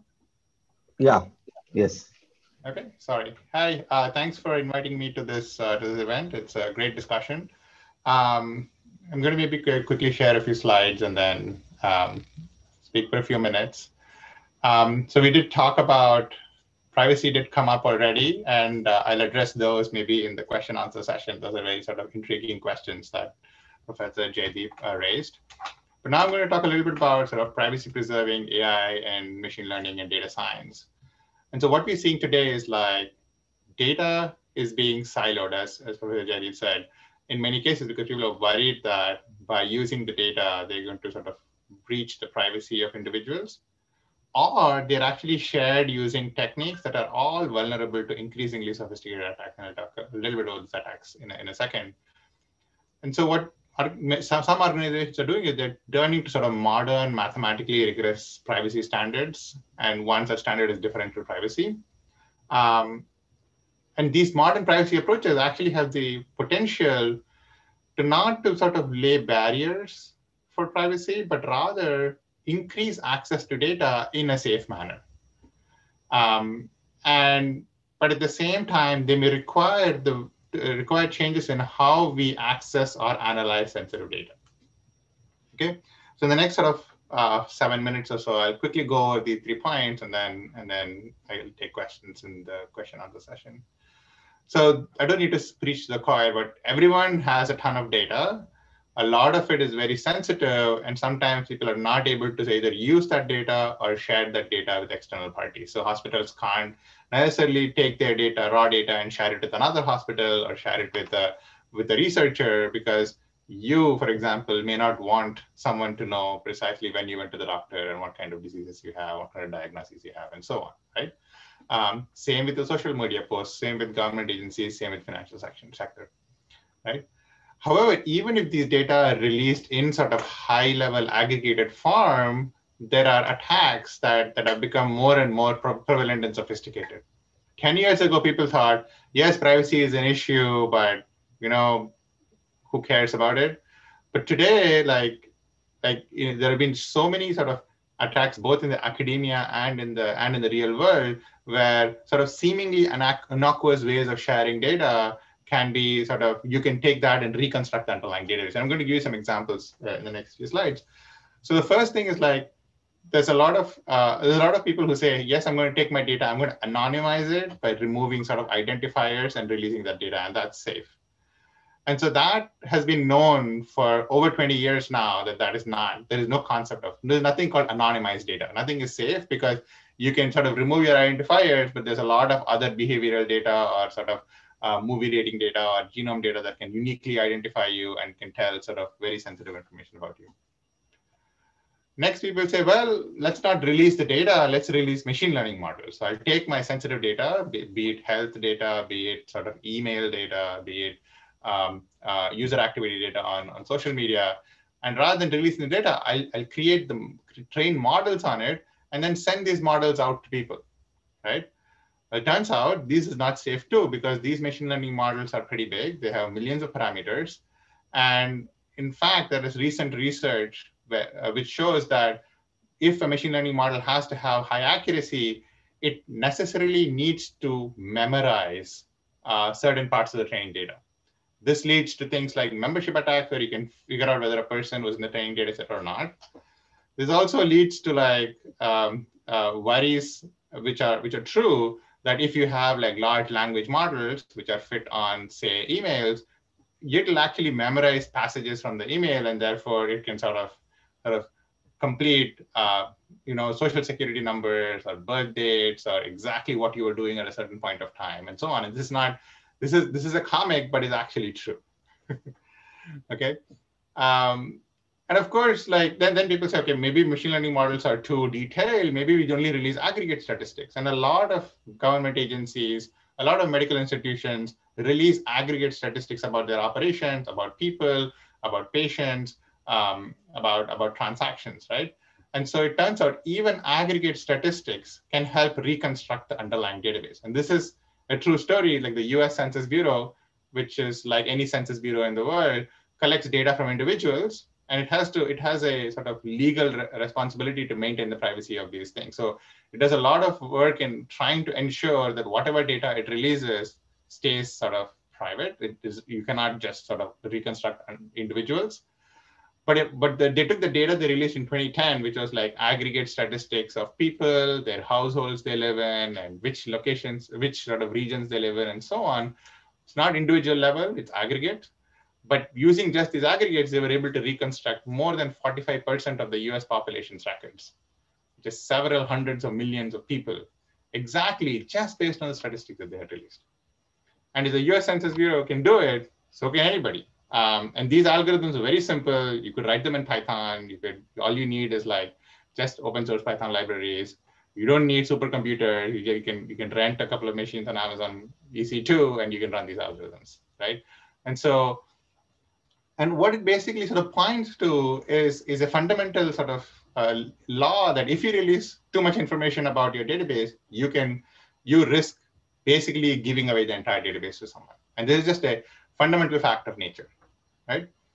And so therefore, sort of organizations are turning to sort of more modern ways of sort of safeguarding privacy. Like, for example, differential privacy is a way to do that, where you can learn sort of aggregate statistics about the data or learn machine learning models about the data without revealing sort of individual level inputs.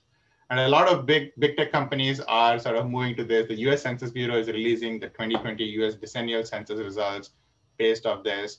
And there's a sort of push towards using these more modern techniques. And the nice thing about this is like, you can now share sort of not individual level data, but aggregate statistics, which is usually what people want, in a safe manner. And hopefully this will allow sort of freer flow of data.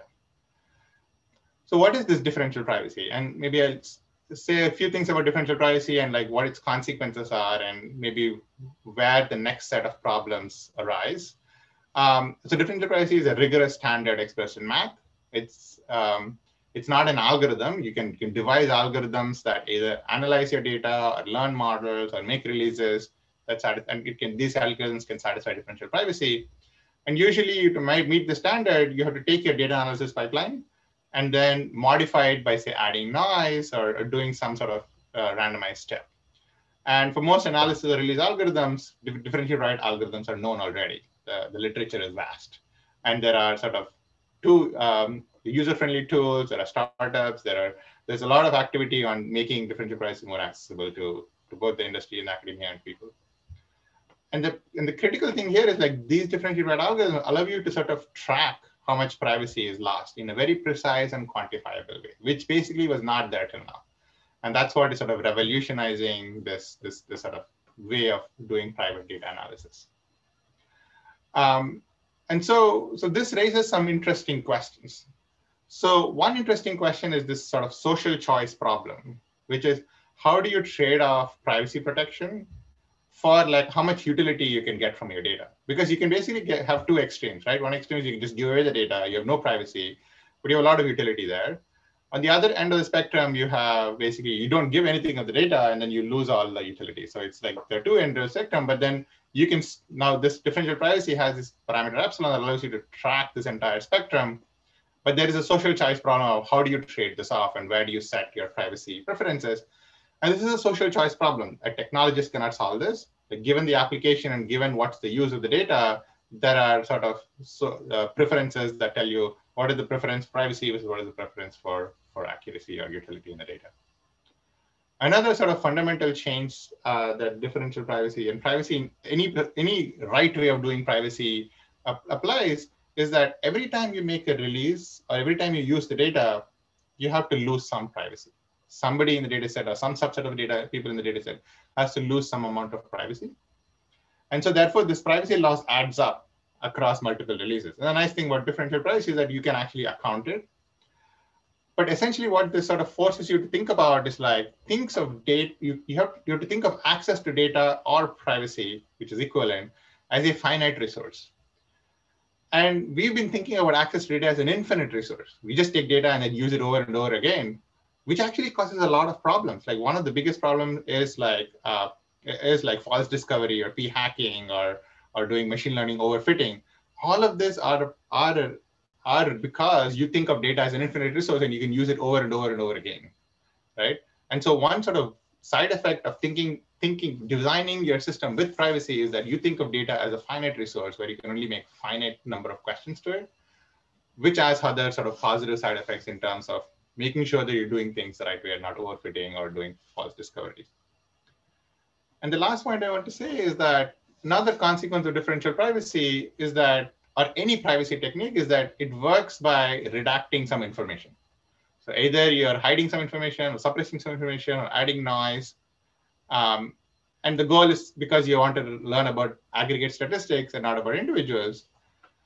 But the consequence to that is basically now you have a new social choice problem because by redacting some information, you may be disadvantaging some populations. Like for example, like there was this, the US Census Bureau, for example, released their initial algorithm they were going to use for part of the decennial census.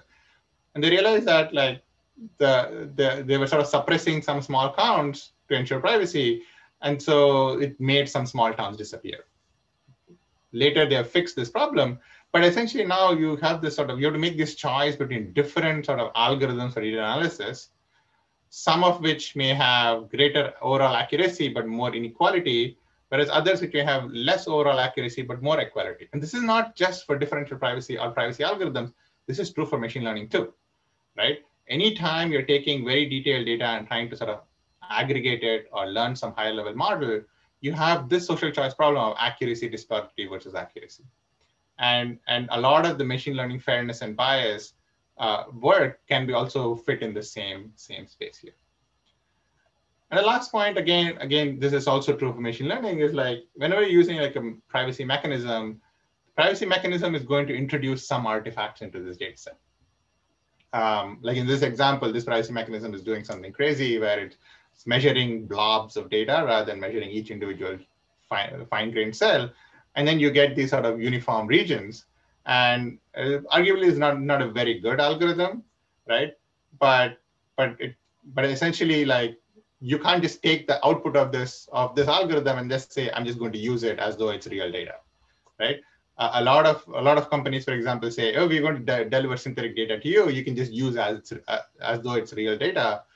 But these data sets will have some sort of artifacts in them. And you cannot be looking at them as real data. You need to sort of really think hard about, is this sort of artifact coming from the mechanism or is it coming from the real data? And so we need more rigorous methods to sort of reason about the artifacts introduced by privacy algorithms. And the nice thing is that modern privacy methods give us a language to discuss and analyze this. So that's what I want to talk about, and then we can discuss other things in the QA. Thanks. Yeah. Thank you, Ashwin. And Our next panelist is Dr. Priyamvada Trivedi. She is Associate Director at Trivedi Center for Political Data. She has a PhD from University of Michigan in Political Science and has been working on many data-related projects. She is a recipient of the Rackham Postdoctoral Fellowship and is involved in various research grants. And her current work is on cost of contention and conflict-related issues. She is going to give the perspective from humanities and social sciences, data collection management, and data services and data products. Thank you. Thank you, Professor. Can you see my screen and hear me all right? Yeah, it's you can see it. You can actually put it on screen, full screen, and then it will be good. Thank you. Okay. Just 1 sec.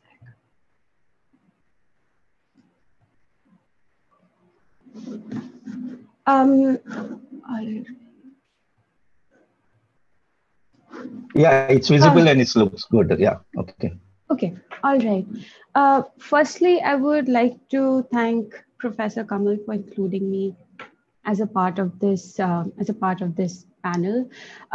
There's some issue. These are some of the issues that I've been working on and thinking about for a very long time. However, it might be slightly different from what has been spoken about so far, because essentially there's some of the questions that will come up, I'm just trying to find a common theme to it. And what I have to talk about is actually it's about just the everyday process of building data sets, which is not as glamorous. It's extremely mundane, it's tedious, and it could even be boring. However, that doesn't reduce the importance of these small tasks for, anyone who has worked on data generation, they know it's not a trivial task. I will just focus on 2 points for now, and if something does come up in the Q&A, I will try and address it. All right, so I would like to focus on 2 key points, like I said, the role of personnel, which is students and staff, students including undergraduate students and graduate students who work with us on projects, and the staff that RAs that we hire to help us execute the projects, and the processes behind the final data set that we like to download. It's in neat tables and then analyze. I think there's a lot of work that goes on behind the scenes that I think is not spoken about much, and as a result is taken for granted. But I think those of us, I guess maybe especially in India, we struggle quite a lot in establishing processes and protocols for any kind of data dissemination, and especially public data sets. All right. So I'm at Ashoka, and we are a university setting. So we do work a lot with students. We do have both undergraduate and graduate students and project staff who graduated from different colleges that we hire. Okay, so there are 3 things that I think that are extremely important when we work with students, and which is again extremely important in terms of the kind of ecosystem that we will build and that we'll perhaps see in a decade from now. So these are the 3 things that I wanted to talk about. It's training, mentorship, and incentives. Training students is again extremely time consuming, and depending on the kind of softwares we use, whether it's Excel or R, we do need to spend time with students in terms of, okay, how do we use it? Are they using it well? Checking the work, and just a lot of back and fro, which takes up quite a bit of time, but it is very important in terms of the quality of data that is produced at the end. Mentorship, I think when we work with students and staff, it's I think we need to have conversations which go beyond work. We can't see them just as a means to an end. I think most of the people who work with us, they have questions of their own, and it becomes extremely important to also encourage that part, because at least, I mean, in my extremely limited experience, I have seen that kind of encourages an ownership of work. And when we tend to make something that is our own, I think we give it our best. And once again, I really cannot stress the importance of making these extremely tedious, mundane tasks and doing it really well. And the last one is incentives. Some of us do have access to research money, and I know funding in general is an issue. And I mean, there are much more senior people in the room here who can speak about just funding for social science research in India, because it's not easy to come by. But at least those of us who have resources, we should try to provide some amount of stipend, even if it's nominal, or course credits of some sort. The next is co-authorship, and I don't quite know why this is common, but those who work on data, I've usually seen either they're not acknowledged at all in papers or news articles, or if they are, they're just put in acknowledgements. And I'm not sure why that's the case. Why can't they be co-authors? Even if it was writing scripts to clean names of politicians or constituencies, I do think that is important for them to be listed as co-authors. And especially in the social sciences, I'm sorry to say this, but I don't think we have a good protocol about who should be a co-author and who's not. I've worked on a limited number of papers, but I've mostly worked on the data part of it, but I've been a co-author on all those papers. So I think the data and the idea are equally important. So it's important that those who work on the data and the methods should be included as co-authors. And the last one is related to the first two in a way. We do need to encourage students and research staff to start their own projects. Of course, it gives a sense of ownership, but again, the kind of training and mentorship we provide them in the process is going to help us build a research community here, which I think it's beginning to see some element of it, but there's a lot of work to be done. And we do need a huge research community to answer a whole host of questions we have. I mean, regardless of whether it's sociology, political science, economics, I don't think the subject quite matters as much as just building a strong foundation for any kind of social research. The second point is about the role of processes. I think I'm perhaps a bit too paranoid about the role of documentation in building any data set, but I think it's common to get CSV files or Excel files with no associated documentation. And what is it that I exactly mean by documentation? What are the sources used? I mean, there's some of us who work on building data sets using newspapers. Are the newspapers mentioned? If the newspapers are mentioned, where did we get the archives from? Do we have every day of every month of all the years we claim that the data set represents? Again, small things, but extremely important, because we use these data sets essentially to find out things about the world, to build knowledge. But if the data set has gaps and we don't know it, we cannot extrapolate, we cannot generalize. There's serious limitations. And those limitations need to be given up upfront. A detailed description of methodologies used, and I would like to just avoid the distinction between qualitative and quantitative methodologies, because I honestly think it does more harm than good.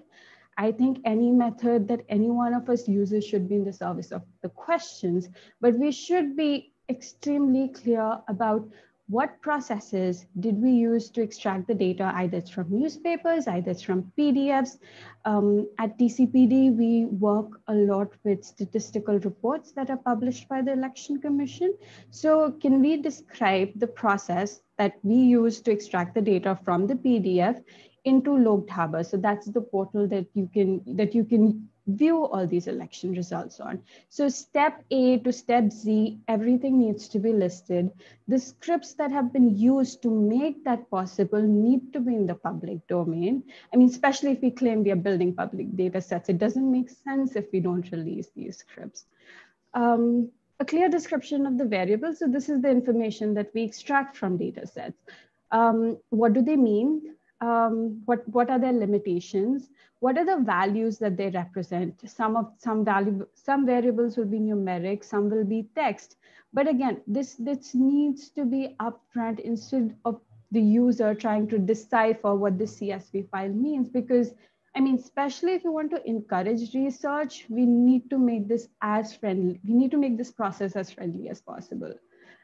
The second point is about data dissemination, and this might be a slightly thorny issue because I know quite a few people, both in India and outside, who talk about sharing the data, and it's only over time I realized that they're talking about others sharing their data and not they sharing their data. So I think people need to walk their talk. If you're talking about data sharing, you need to start releasing the data you're sitting on. You can't expect others to do the work for you, and then you just build off that. I think everybody needs to contribute to this. We need to get feedback on data quality, and this is tricky in the sense, how do we design interesting ways where people can use our data and also give us feedback on how to improve it? So one way is organizing workshops that create awareness about the data you use. So once again, because at TCPD, we work with electoral data. So we try to, yes, use the data with students in classes, but also with journalists. So that way, if we want journalists to be consuming and using this data in their pieces, we need to know what is it that they find useful instead of us assuming that this is useful. So that kind of feedback is important. It's difficult and it's not easy to establish these relationships. But again, if we are talking about a decade or two, I do think it is possible.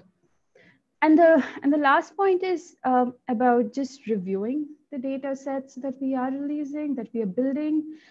This is mainly a housekeeping task that I learned from one of my mentors, is we need to perform just sanity checks on the data, because no data is perfect.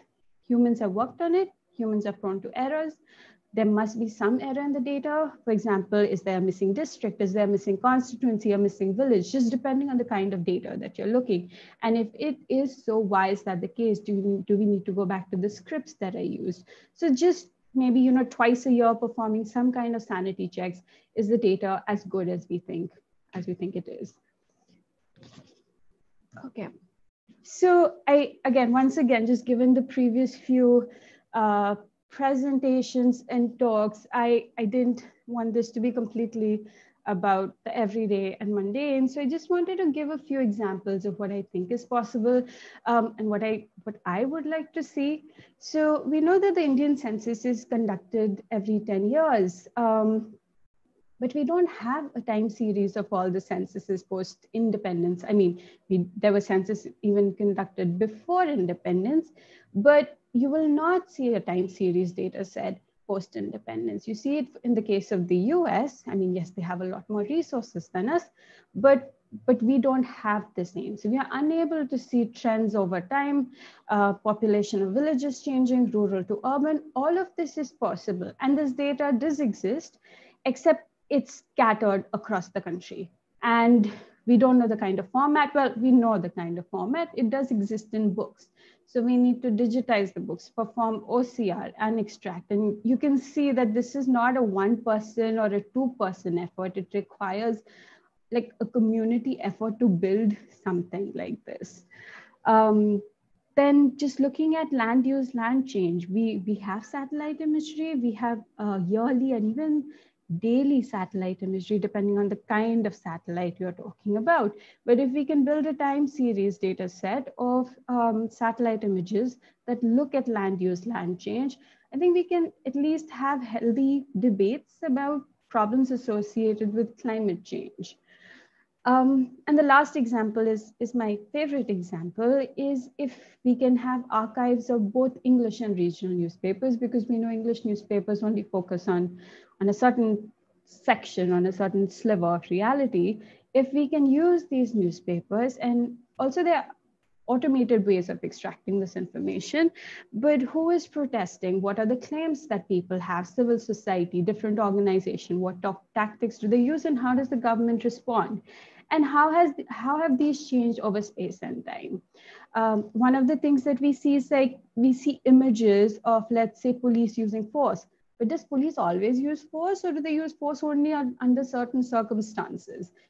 Right now, we can't say that, because we don't have a systematic, a rigorous data set that's in place to address these questions.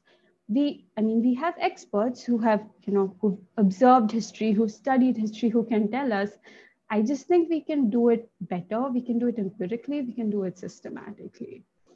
So just to end, I just want to show you this image. So this is actually half a page it's a picture of half a page from a census that was conducted in 1947 of all settlements in India. And I found this with a colleague of mine in the Punjab State Archives in Chandigarh. So again, this goes back to this question of mine, just having a time series of Indian census at the village level. While it's extremely cool, I think it'll also help us address very important questions about demographic changes in the country. We know they're contentious, but can we go beyond the contention? So the issue with this is, you can see we're already on page 746. There were 2 volumes of this, and during partition, one was taken to Pakistan. This is what the librarians told us. So again, I think building any data set in social science is a non-trivial task. And while this would have been extremely cool, interesting, however you want to think of it, to do, the thing is we really can't use this for now unless we also get the other volume, because we only have it till a certain letter. We don't have the entire thing, and each volume is about 800 to 900 pages with the longitude and latitude of every settlement in India. So if we have this and then we build a data set over time using the Indian census, we merge that, we can see which settlements have disappeared, which have merged, which have been split up, which have become from villages to cities. So there's a lot that we can examine if we have such rich data. But there's no reason to despair, because we do still have a lot of other questions that we can answer, given that there's no dearth of data. It's mainly how do we use the resources that are at our disposal. And just in conclusion, these are just 2 points that I would like to reiterate. High quality data generation is contingent on a healthy ecosystem, and a healthy ecosystem values the people involved. And I think while a focus on data is important, but so is a focus on the people who help generate that data. Thank you.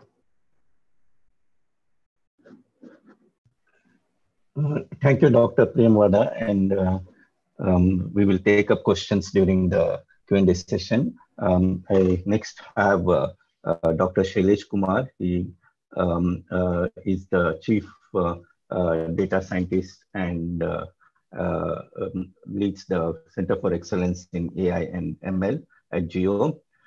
He has been associated with Indian School of Business and IIIT Hyderabad. He's been the Vice President of Ola and a co-founder at Third Leap. He did his PhD from University of Texas at Austin and worked with Microsoft and Google. Without further ado, I'll give it to Dr. Shailesh and ask him also to talk about these complex systems and the role of customer and business. He's leading the GeoAI team. So customers, business, and the data issues. Yeah. Thank you, Professor Kamal. It's a pleasure to be here. So what I'll do is I'll talk about 4 themes which are kind of important for the future of AI in the next 10 years. I'll touch less on privacy issues, more on AI issues, but and product issues. Right? So the first theme I want to talk about is this idea of emergent intelligence as opposed to programmed intelligence, and especially in the context of complex systems. So just to give a sense of how products, the idea of products are evolving, right? So we have been talking about programmed intelligence in certain products, where they are IT driven and they are programmed, right? So the rules of the game are programmed into them and they just work. Then we have crowdsourced intelligence with lots of data coming in, and this is where if we have enough data, then we are mixing it all up, and privacy is not a big deal if we deal with the data as a collective. And very beautiful technologies have come out of this kind of a data. The third generation product, which is the next 10 years, is going to be, in my view, something like a smart city or other such examples. But the key element there is the AI in such complex systems is going to be very different than what we have built so far, right? So Google is a 6 API system. A smart city is a 1,000 API system, right? And the kind of AI thinking we are going to need in the future is going to be very different than what we have been doing so far. So we have been doing what we may call bottom-up AI, and now we have to do something different. And these complex ecosystems is what the next generation products are, and we need to start preparing ourselves for what that means, what is the architecture, and how are we going to deal with that kind of thing. So these systems will have lots of sensors, lots of interactions happening, lots of data generated, lots of AI needed, lots of operations on the ground happening, lots of metrics, right? So that is kind of the characteristic of these systems. So smart cities, telecom itself is a very complex system with lots of towers and customers and devices and all of that. A refinery, for example, is a very complex system with lots of different units interacting with each other in a very complex way. Agriculture as an ecosystem for the country, not one drone. The whole agriculture ecosystem of a country, supply chain, production, satellite data, IoT data, again, is a very complex system.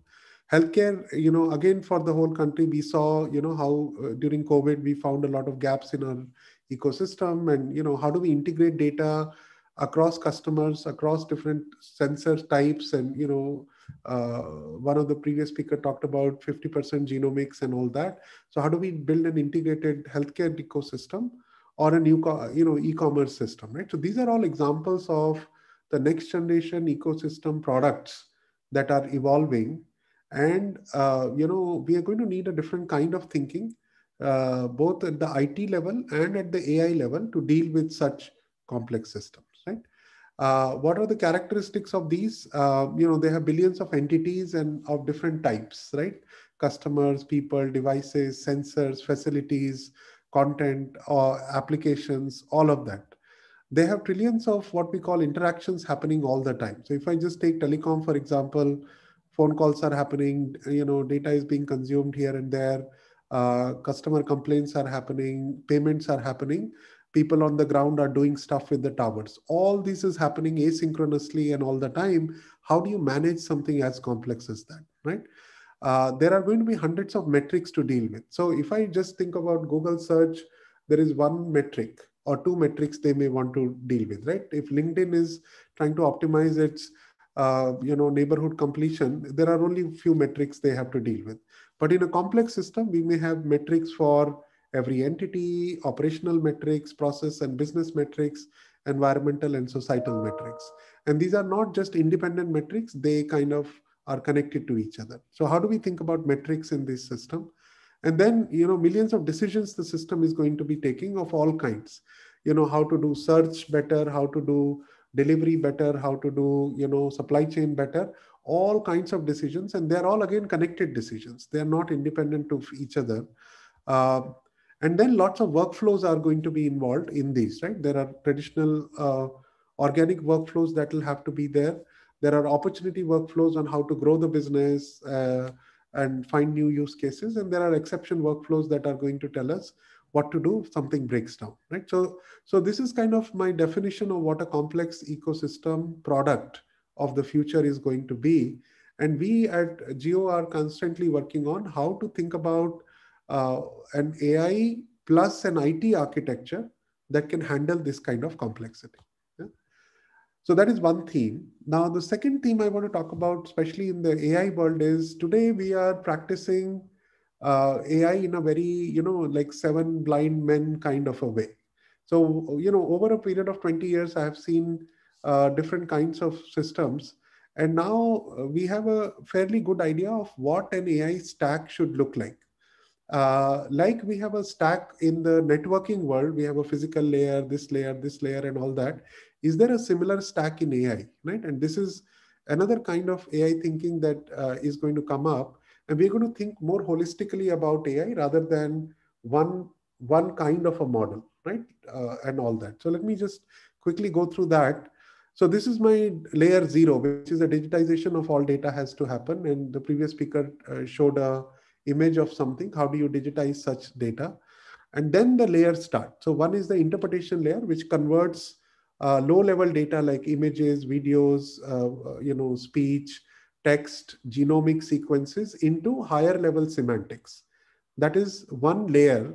And a lot of AI today is happening only in this layer, which is how do we convert all kinds of data into a meaningful data, whether it is X-ray detection, fashion AI, or what have you. So that is one layer, interpretation layer. The next layer is causality, because these complex systems are going to need us to think about what caused what. Like if you talk about healthcare, one of the speakers talked about the different causes of a health. And we cannot solve health holistically if we don't understand complete causality. So there's going to be a lot of emphasis on complete causality thinking, deep causality thinking. It's not just, X to Y, it is X to Y to Z to W. And how do you think about deep causality? Then prediction, we all understand, and then obviously explanation and explainability will play a major role, both for privacy and fairness reasons, but also for the next layers, because unless I can explain my prediction, I cannot decide what action to do. So explanation layer is very important, and the technology is there. Now we are going to not just give an output from a model, we'll also give a reason code, and together is going to be considered a complete output of any model. And it'll be used both in fairness, privacy, as well as the next layer. The next layer in my mind is what I call a controllability layer, which says, how do you break the data input into observable and controllable? And there are always observable and controllable variables, and breaking that down is very important. And then we'll have a simulation layer, and this layer is going to help us do what-if analysis and root cause analysis. And one of the biggest challenges in complex systems which have deep causality is to figure out what the root cause is, right? And I'll give an example of that in a minute. But that is becoming a bigger problem now in how to do a complex system. And once we are able to do simulation, we are going to have an integrated optimization layer that says, for a given input and a desired output, what should be the control variables? And how do you optimize for that is going to be an optimization layer. And finally, there is going to be an adaptation layer, which will say, hey, inputs have changed. You better redo your calibration and re-optimize the whole system, right? Now, I think this is a very universal diagram, which can be used across all complex systems, whether we are building smart cities or agriculture for India or healthcare or retail or telecom, right? So this kind of a system can work but this is the kind of thinking we are going to need. And currently we only focus on, something here, something there in silos. So somebody is an optimization expert, somebody is a vision expert, somebody is a simulation expert, but all of us will have to come together to put together an end-to-end architecture. Yeah. So let me just give a few examples of what, we talk about deep learning. I just want to give an example of deep causality, right? So for example, in Ola, Uber world, if you think about, what incentives we give to drivers, what is the organic demand, what are the offers we are giving to customers. So these are one set of actions and metrics. This can lead to, supply demand variations in the city, which can lead to availability, stock out, pricing, utilization metrics of Ola, which can further lead to customer experiences of fulfillment, conversion, customer experience and efficiency of the operations, which can further lead to business objectives like engagement, ARPU, churn, revenue, cost, which can further lead to market share and profitability, right? So understanding this deep structure of metrics is going to become more and more important, because we are not just optimizing the CTR for a search engine anymore. We are optimizing many metrics, and they are combined, and they are cause and effect of each other. So this kind of thinking is going to be needed. Deep control, this is another area that is going to become very important. And let me just give an example from telecom. So we are going to need an architecture for AI. And here's an example of what it means, right? Individual models are not enough.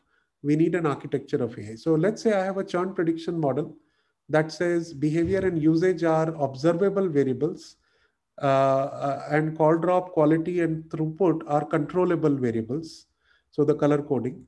But then we say, oh, these customers are churning because of high call drops. Then we go to the previous model and say why the call drops are high. Again, that model is going to give me explanation for, the network load, outdoor, indoor, and devices coverage and interference. And again, I go back further and say, let me predict the coverage and interference based on how the towers are placed. So you see the end-to-end thinking around, operations on the network side to experience on the customer side has to be integrated and stitched together through an architecture of what I call deep control and deep simulation and all that. So this is another level of thinking that we are going to need in the future products. The third theme I want to quickly touch upon is the next generation products. And, we have seen some of this with Vadhvani AI and others. So the idea here is we are going to now we have already built individual models to do individual things. So we can do like, image recognition, handwriting recognition. We can build systems to, understand a student and what kind of things he knows and all that. We can build personalization engines for curriculum, content, problem, and solution personalization. And we can meet these systems very human-like through speech, conversation, gesture, and emotion recognition. Now, all these technologies are available, 80% accuracy. And now the next generation product innovation will be integrating these technologies to transform the way we learn and teach, the way we do agriculture, the way we do healthcare. I think bringing of technologies together is a theme to build complex systems like this, right? So there will be people who will continue to improve speech and gesture recognition, but there'll be people who will innovate at this level. Another example, if you want to build a farmer chatbot, which is very contextual and all of that, which works in all Indian languages, we are going to need, lots of different capabilities coming together: speech to text, text to intent, knowledge graph, satellite data, weather data, soil IoT, and intelligence and reasoning and personalization to give back information, content, or action, right? So this kind of a complex system thinking is going to become more and more prevalent. And the last theme that I want to talk about is that there is no single entity who can do this now, right? So all of us will have to come together. And the idea is, if we want to think about different sectors, each sector is going to have different beneficiaries. Each beneficiary is going to need a lot of applications and products. And each product is going to need a lot of different services. And within AI, there are going to be many services. The question is, who is going to build these services? Are they going to be owned by only the Googles of the world, or can everybody participate in it? And this is a very important theme, because unless we allow an ecosystem where researchers, educational institutions, startups, freelancers, and students can also participate and say, look, I have a very good, speech to text model in Telugu, and I want to upload this into a system, and every consumer, whether it is Ola, Uber, or Oyo, can consume it in their app now, right? So this kind of bringing together of customers and producers of AI is going to happen in the near future, because that is the kind of the number of APIs we need is thousands of them, and there's no single place where all this is available.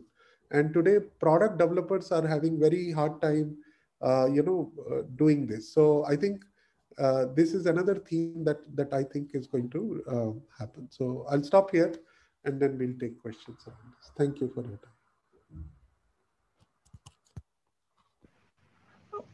time. Thank you, Shailesh. And There have been a few questions, and I will go with some of them. There are a couple of questions for Professor Jaideep.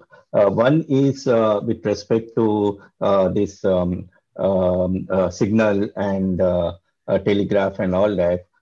There is this dark word which has always been existing in the world. There is a dark web, and there is areas where people would it will be very difficult to penetrate.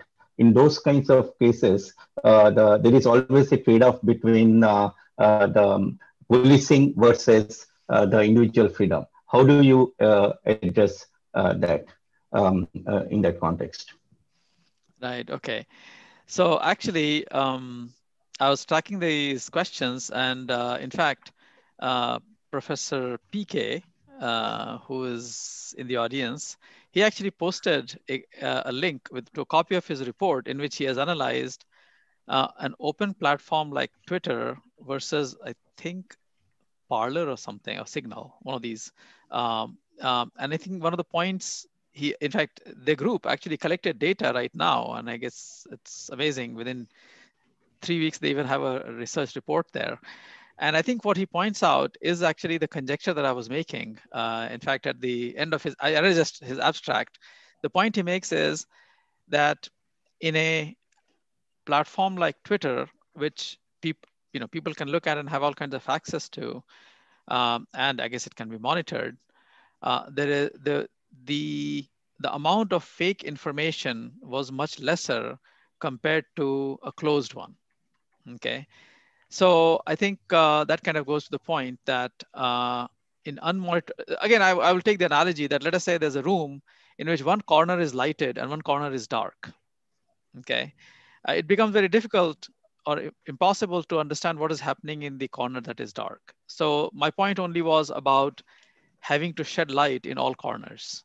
Okay, so that was the point. Now, of course, then the question is that there is the other side that was painted the picture of, the Uber surveillance that was pointed out at the top of this whole meeting. So there's clearly a balance, right? In fact, Professor Katina, she's not here right now, but she talked about Aadhaar, right, as a good example. Now, Aadhaar, of course, as everyone knows, has a lot of benefits, but also has a lot of potential for abuse. And I think we always have to constantly keep looking at the trade-offs, which Ashwin pointed out in his nice graph, that it's always there's obvious benefits and there's potential for abuse. So we always have to keep that in mind.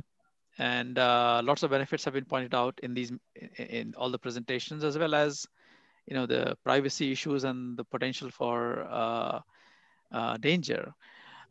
My own view is a little bit more slightly fatalistic about it, that people don't really seem to care as much.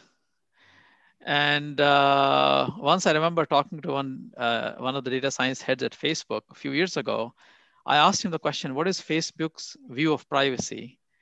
And he said, we always want to be just a little bit on this side of the ever receding frontier of privacy. So all these words are important. So they just want to be a little bit on this side. Okay, so legally they don't step over the bounds and therefore get into trouble. But even the privacy frontier is ever receding.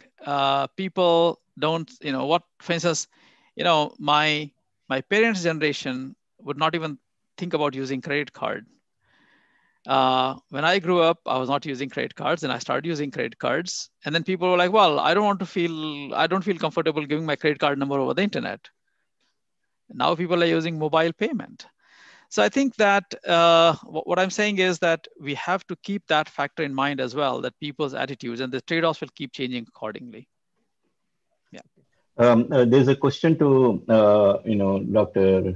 Shailesh, and also to Jaydeep, the AI aspect. There is a fear that there is some kind of a labeling that can be done to the general public. So, for example, if you look in the education and if you look at MOOC, by AI system can say this person is a poor reader or does not understand these concepts or has these deficiencies or this particular patient has these characteristics. So there is a notion of negative labeling that can happen to individuals or groups, and that can give rise to a lot of pain. And how does democratization of AI and this, either you and Shailesh could answer, handle this labeling of individuals or groups? Like Proud Boys, for example. So Shailesh, why don't you go ahead? I already am hogging too much of space. Yeah, no problem. Yeah. So basically, a broad way of looking at privacy, right? So if the person who knows your identity does not know your behavior, and vice versa, right? So if you can decouple identity from behavior, then privacy is preserved. That's my broad definition of how to think about privacy. So a very good example is you go to the hotel and you present all your identity cards to your front desk, and he knows your identity very well, right? But when you go to your room, what you do there, what you eat, what you watch in TV, whatever you do is private. Nobody knows that behavior. And the person who is in the front desk knows your identity, but he doesn't know your behavior. So we are never going to have a situation where we can completely decouple the two. And as long as we can do this, which is decouple identity from behavior through technology, through new frameworks like Dr. Ashwin talked about and others, I think it is possible to make that system nice and clean. Yeah, it is not that we cannot have privacy and cannot have progress at the same time. So it is possible. Now, one of the other silos we need to create, right? If I have a edtech company and I know enough about a student, first of all, I should never be able to say who the student is. I should only have an ID. I should never have a notion that this is, so-and-so student and this is the address and all. We decouple that, right? So that is one part. Second part is when this student goes for a job or a college admission, the data that we have collected about this student inside the EdTech app can never be used for any other purpose other than this. It can never be used. It is illegal. And that EdTech app has to go to jail if they reveal that data to, let's say, college admissions or others, right? So I think if we create proper regulation frameworks around the proper use of data and agreed upon by the user and cannot be shared across silos, then first of all, we are attaching labels to IDs, not people, because we don't have recognition, we don't know who they are. And second, there are these very clear silos between this. So, the data doesn't move across the silos, right? One very bad example of how we are misusing it is today, our, in the whole world, HR people are looking at asking for your Facebook profile and along with your resume, right? So that's a breach of privacy in some sense, which is openly we are breaching privacy in that way, right? Because we know what you do online. And we want to, we are trying to hire you, and your political views will now play a role in whether this company will hire you or not, for example, right? So I think we have not thought about such things, but we are already doing it. So we need to worry about it. But yeah, labeling people should never happen, and labeling them for the use cases is okay, but not across use cases. React to that. So I think labeling happens whether or not we have technology, right? Like we have implicit association happening all the time when you're hiring or doing searches, and so I think there is a second problem of like how do we make sure humans don't label people based on the data that they have, right? But I think I agree with Dr. Shailesh that I think privacy is not just about like holding data together. It's about the choice that you're making and the control you have on how the data is used. And the problem today is like the Facebooks of the world don't pretend to give users choice, but they don't really give users any choice, right?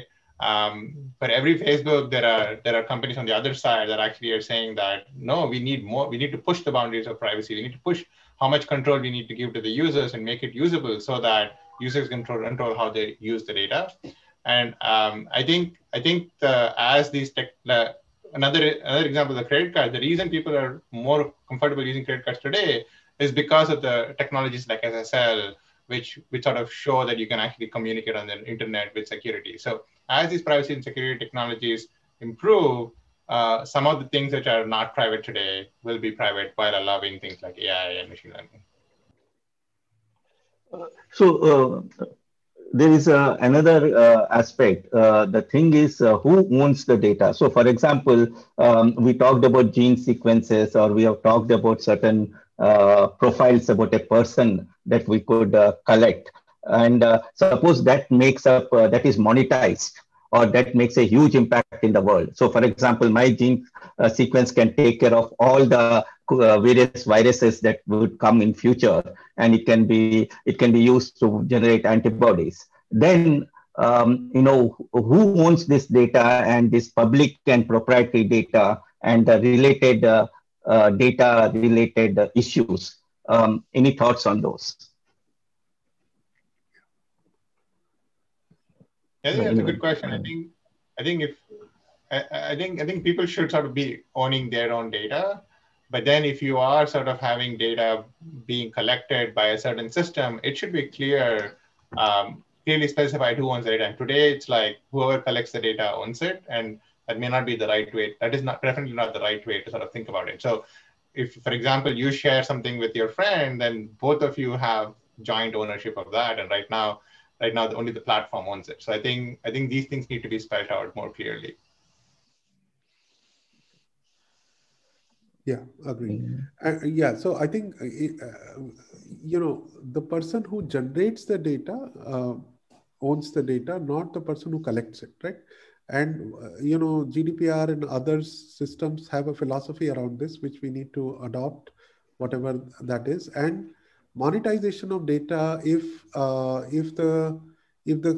this is a new economy that has to evolve around data. Data monetization by the companies who are improving their products and services and benefiting from it should share the revenue with the people who are participating in their ecosystem as well.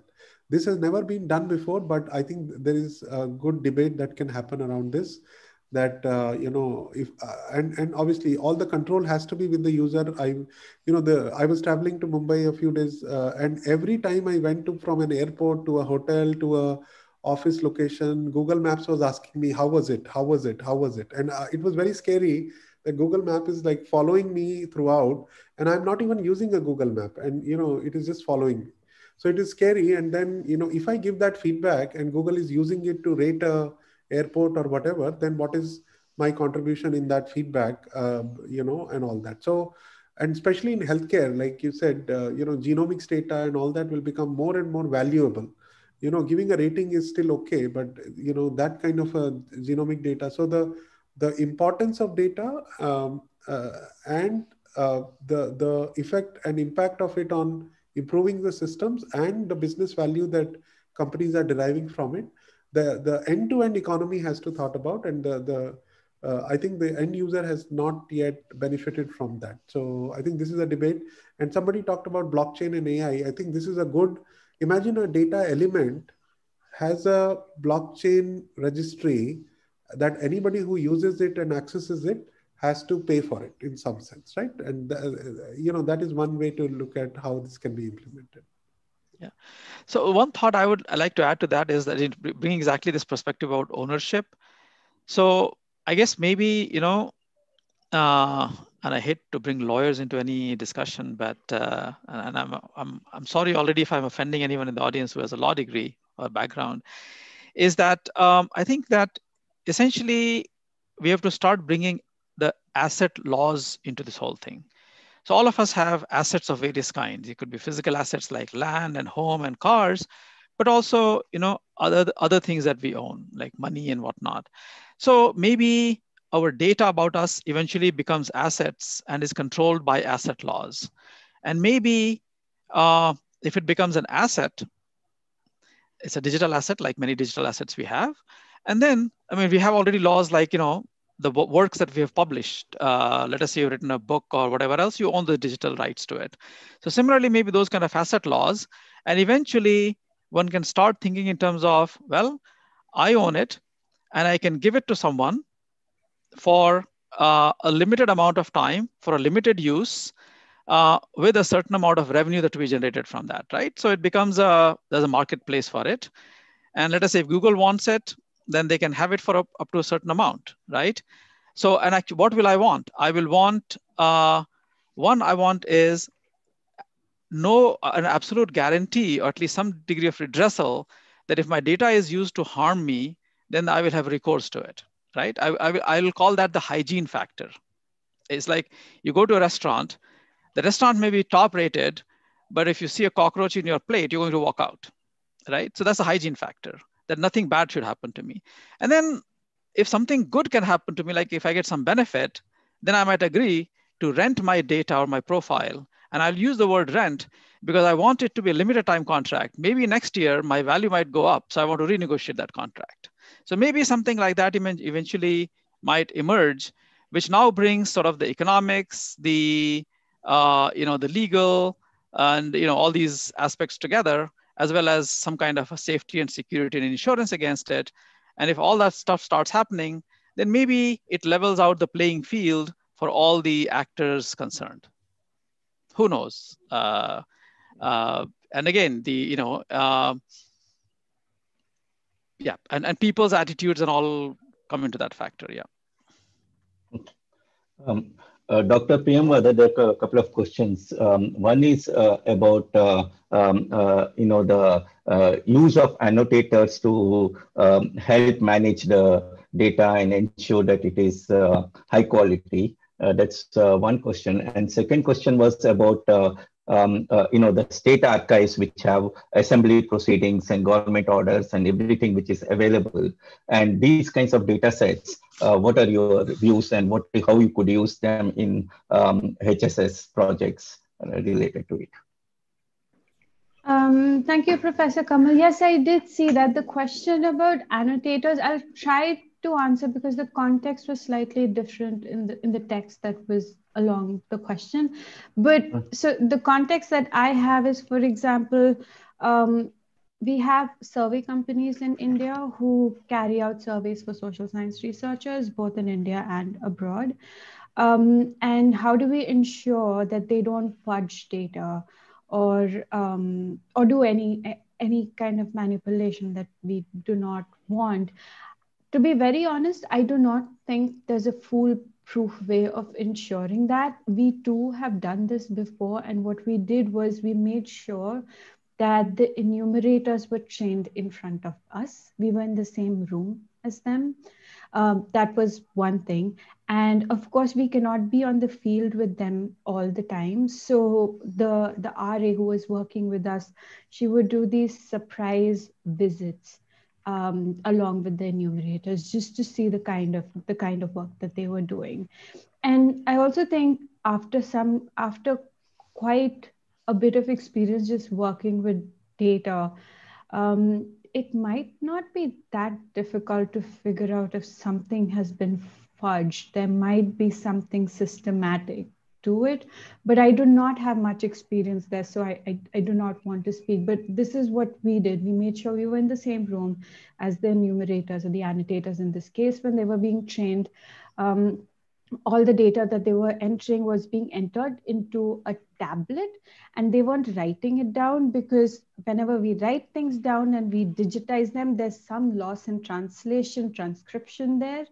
And there were these surprise visits that the research assistant was doing to make sure that the enumerators were actually doing what they were in a way being paid for to do. That is one. And the second one, yes, I did see the comment about archiving state assembly debates, I think, and categorizing them variously. So I again think that is great work, but like I said, we need much more of it. India is a huge country. we have about 70 or 80 years of catching up to do. This is only post-independence. I mean, there's also work to be done going back historically. So again, I think we need more people even looking at these archives. We need to know how are these archives being digitized? Who gains access to it? Is there a price? Do we actually physically have to go there? Is it available online? And then what kind of research questions can we use from them? If they're about state assembly debates, so even at TCPD, we had a researcher who looked at the parliamentary question hour. And we also have a data portal that goes along with this, where you can explore the kind of questions being asked, who asks them, and what kind of questions are being asked from various politicians across the country. But again, when we ask research questions like this, I think one needs to be careful about is when politicians ask such questions in the parliament or in the assembly, how much of it is signaling, posturing versus how much is, I mean, do they actually care about their constituents? I mean, I think that is something that, I mean, as social scientists, we need to figure out how to decouple. Right. And I also see that many of these questions that you are posing are also technology-driven solutions could be there, and there is a good amount of technology and humanities, technology helping humanities, and humanities helping us to understand the social aspects of the people and other things. Thank you all for the want of time. It's already 8:40. I really appreciate all of you staying on for this roundtable, and I think we touched upon many of the important issues of this, and also got a broader perspective both from the data and the AI point of view. Again, I thank you all for being there, and then over to Deva for the next part of the program. Yeah, thank you very much, Kamal, and thank you very much, Professor Jaideep, Priyamvada, Ashwin, and Dr. Shailesh. It was really nice hearing from you. Thank you very much again for your time and for being part of this. Thank you. So sorry that we are seriously running a little bit late. So I think we can close. Before I close, I request Konala Verma, who is the CEO of the AI initiative of IIIT Hyderabad, which is INI, to give some closing remarks, and then we will close. Thank you. Thanks, Deva. I'll keep this short as we're already way over time, right? As Deva said, right, I'll be the co-conspirator with Deva in leading this AI initiative, where we'll be creating data sets and pursuing solutions in healthcare and smart mobility to start with, and other domains later on. So literally everything we discussed today, we'll have to tackle it, right, as we go along creating these data sets and then creating these AI solutions, right? So they're very pertinent, right? And I can empathize with them because we are grappling with this question. So the past 1 month, as we go about what kind of data sets we're going to create, right? All these privacy concerns and what kind of solutions we're going to create. These are all the questions we discussed, and especially the privacy and federated learning, right? Pretty much everything that we discussed today, right? So we'll have more discussions on this subject, right? So we'll have more talks, right? And I look forward to that. Thanks, Deva. Yeah, thank you, Verma, and thank you, everyone. Thanks. We'll close now. Thank you very much. Bye-bye. Bye, everybody. Thank you. Thank you.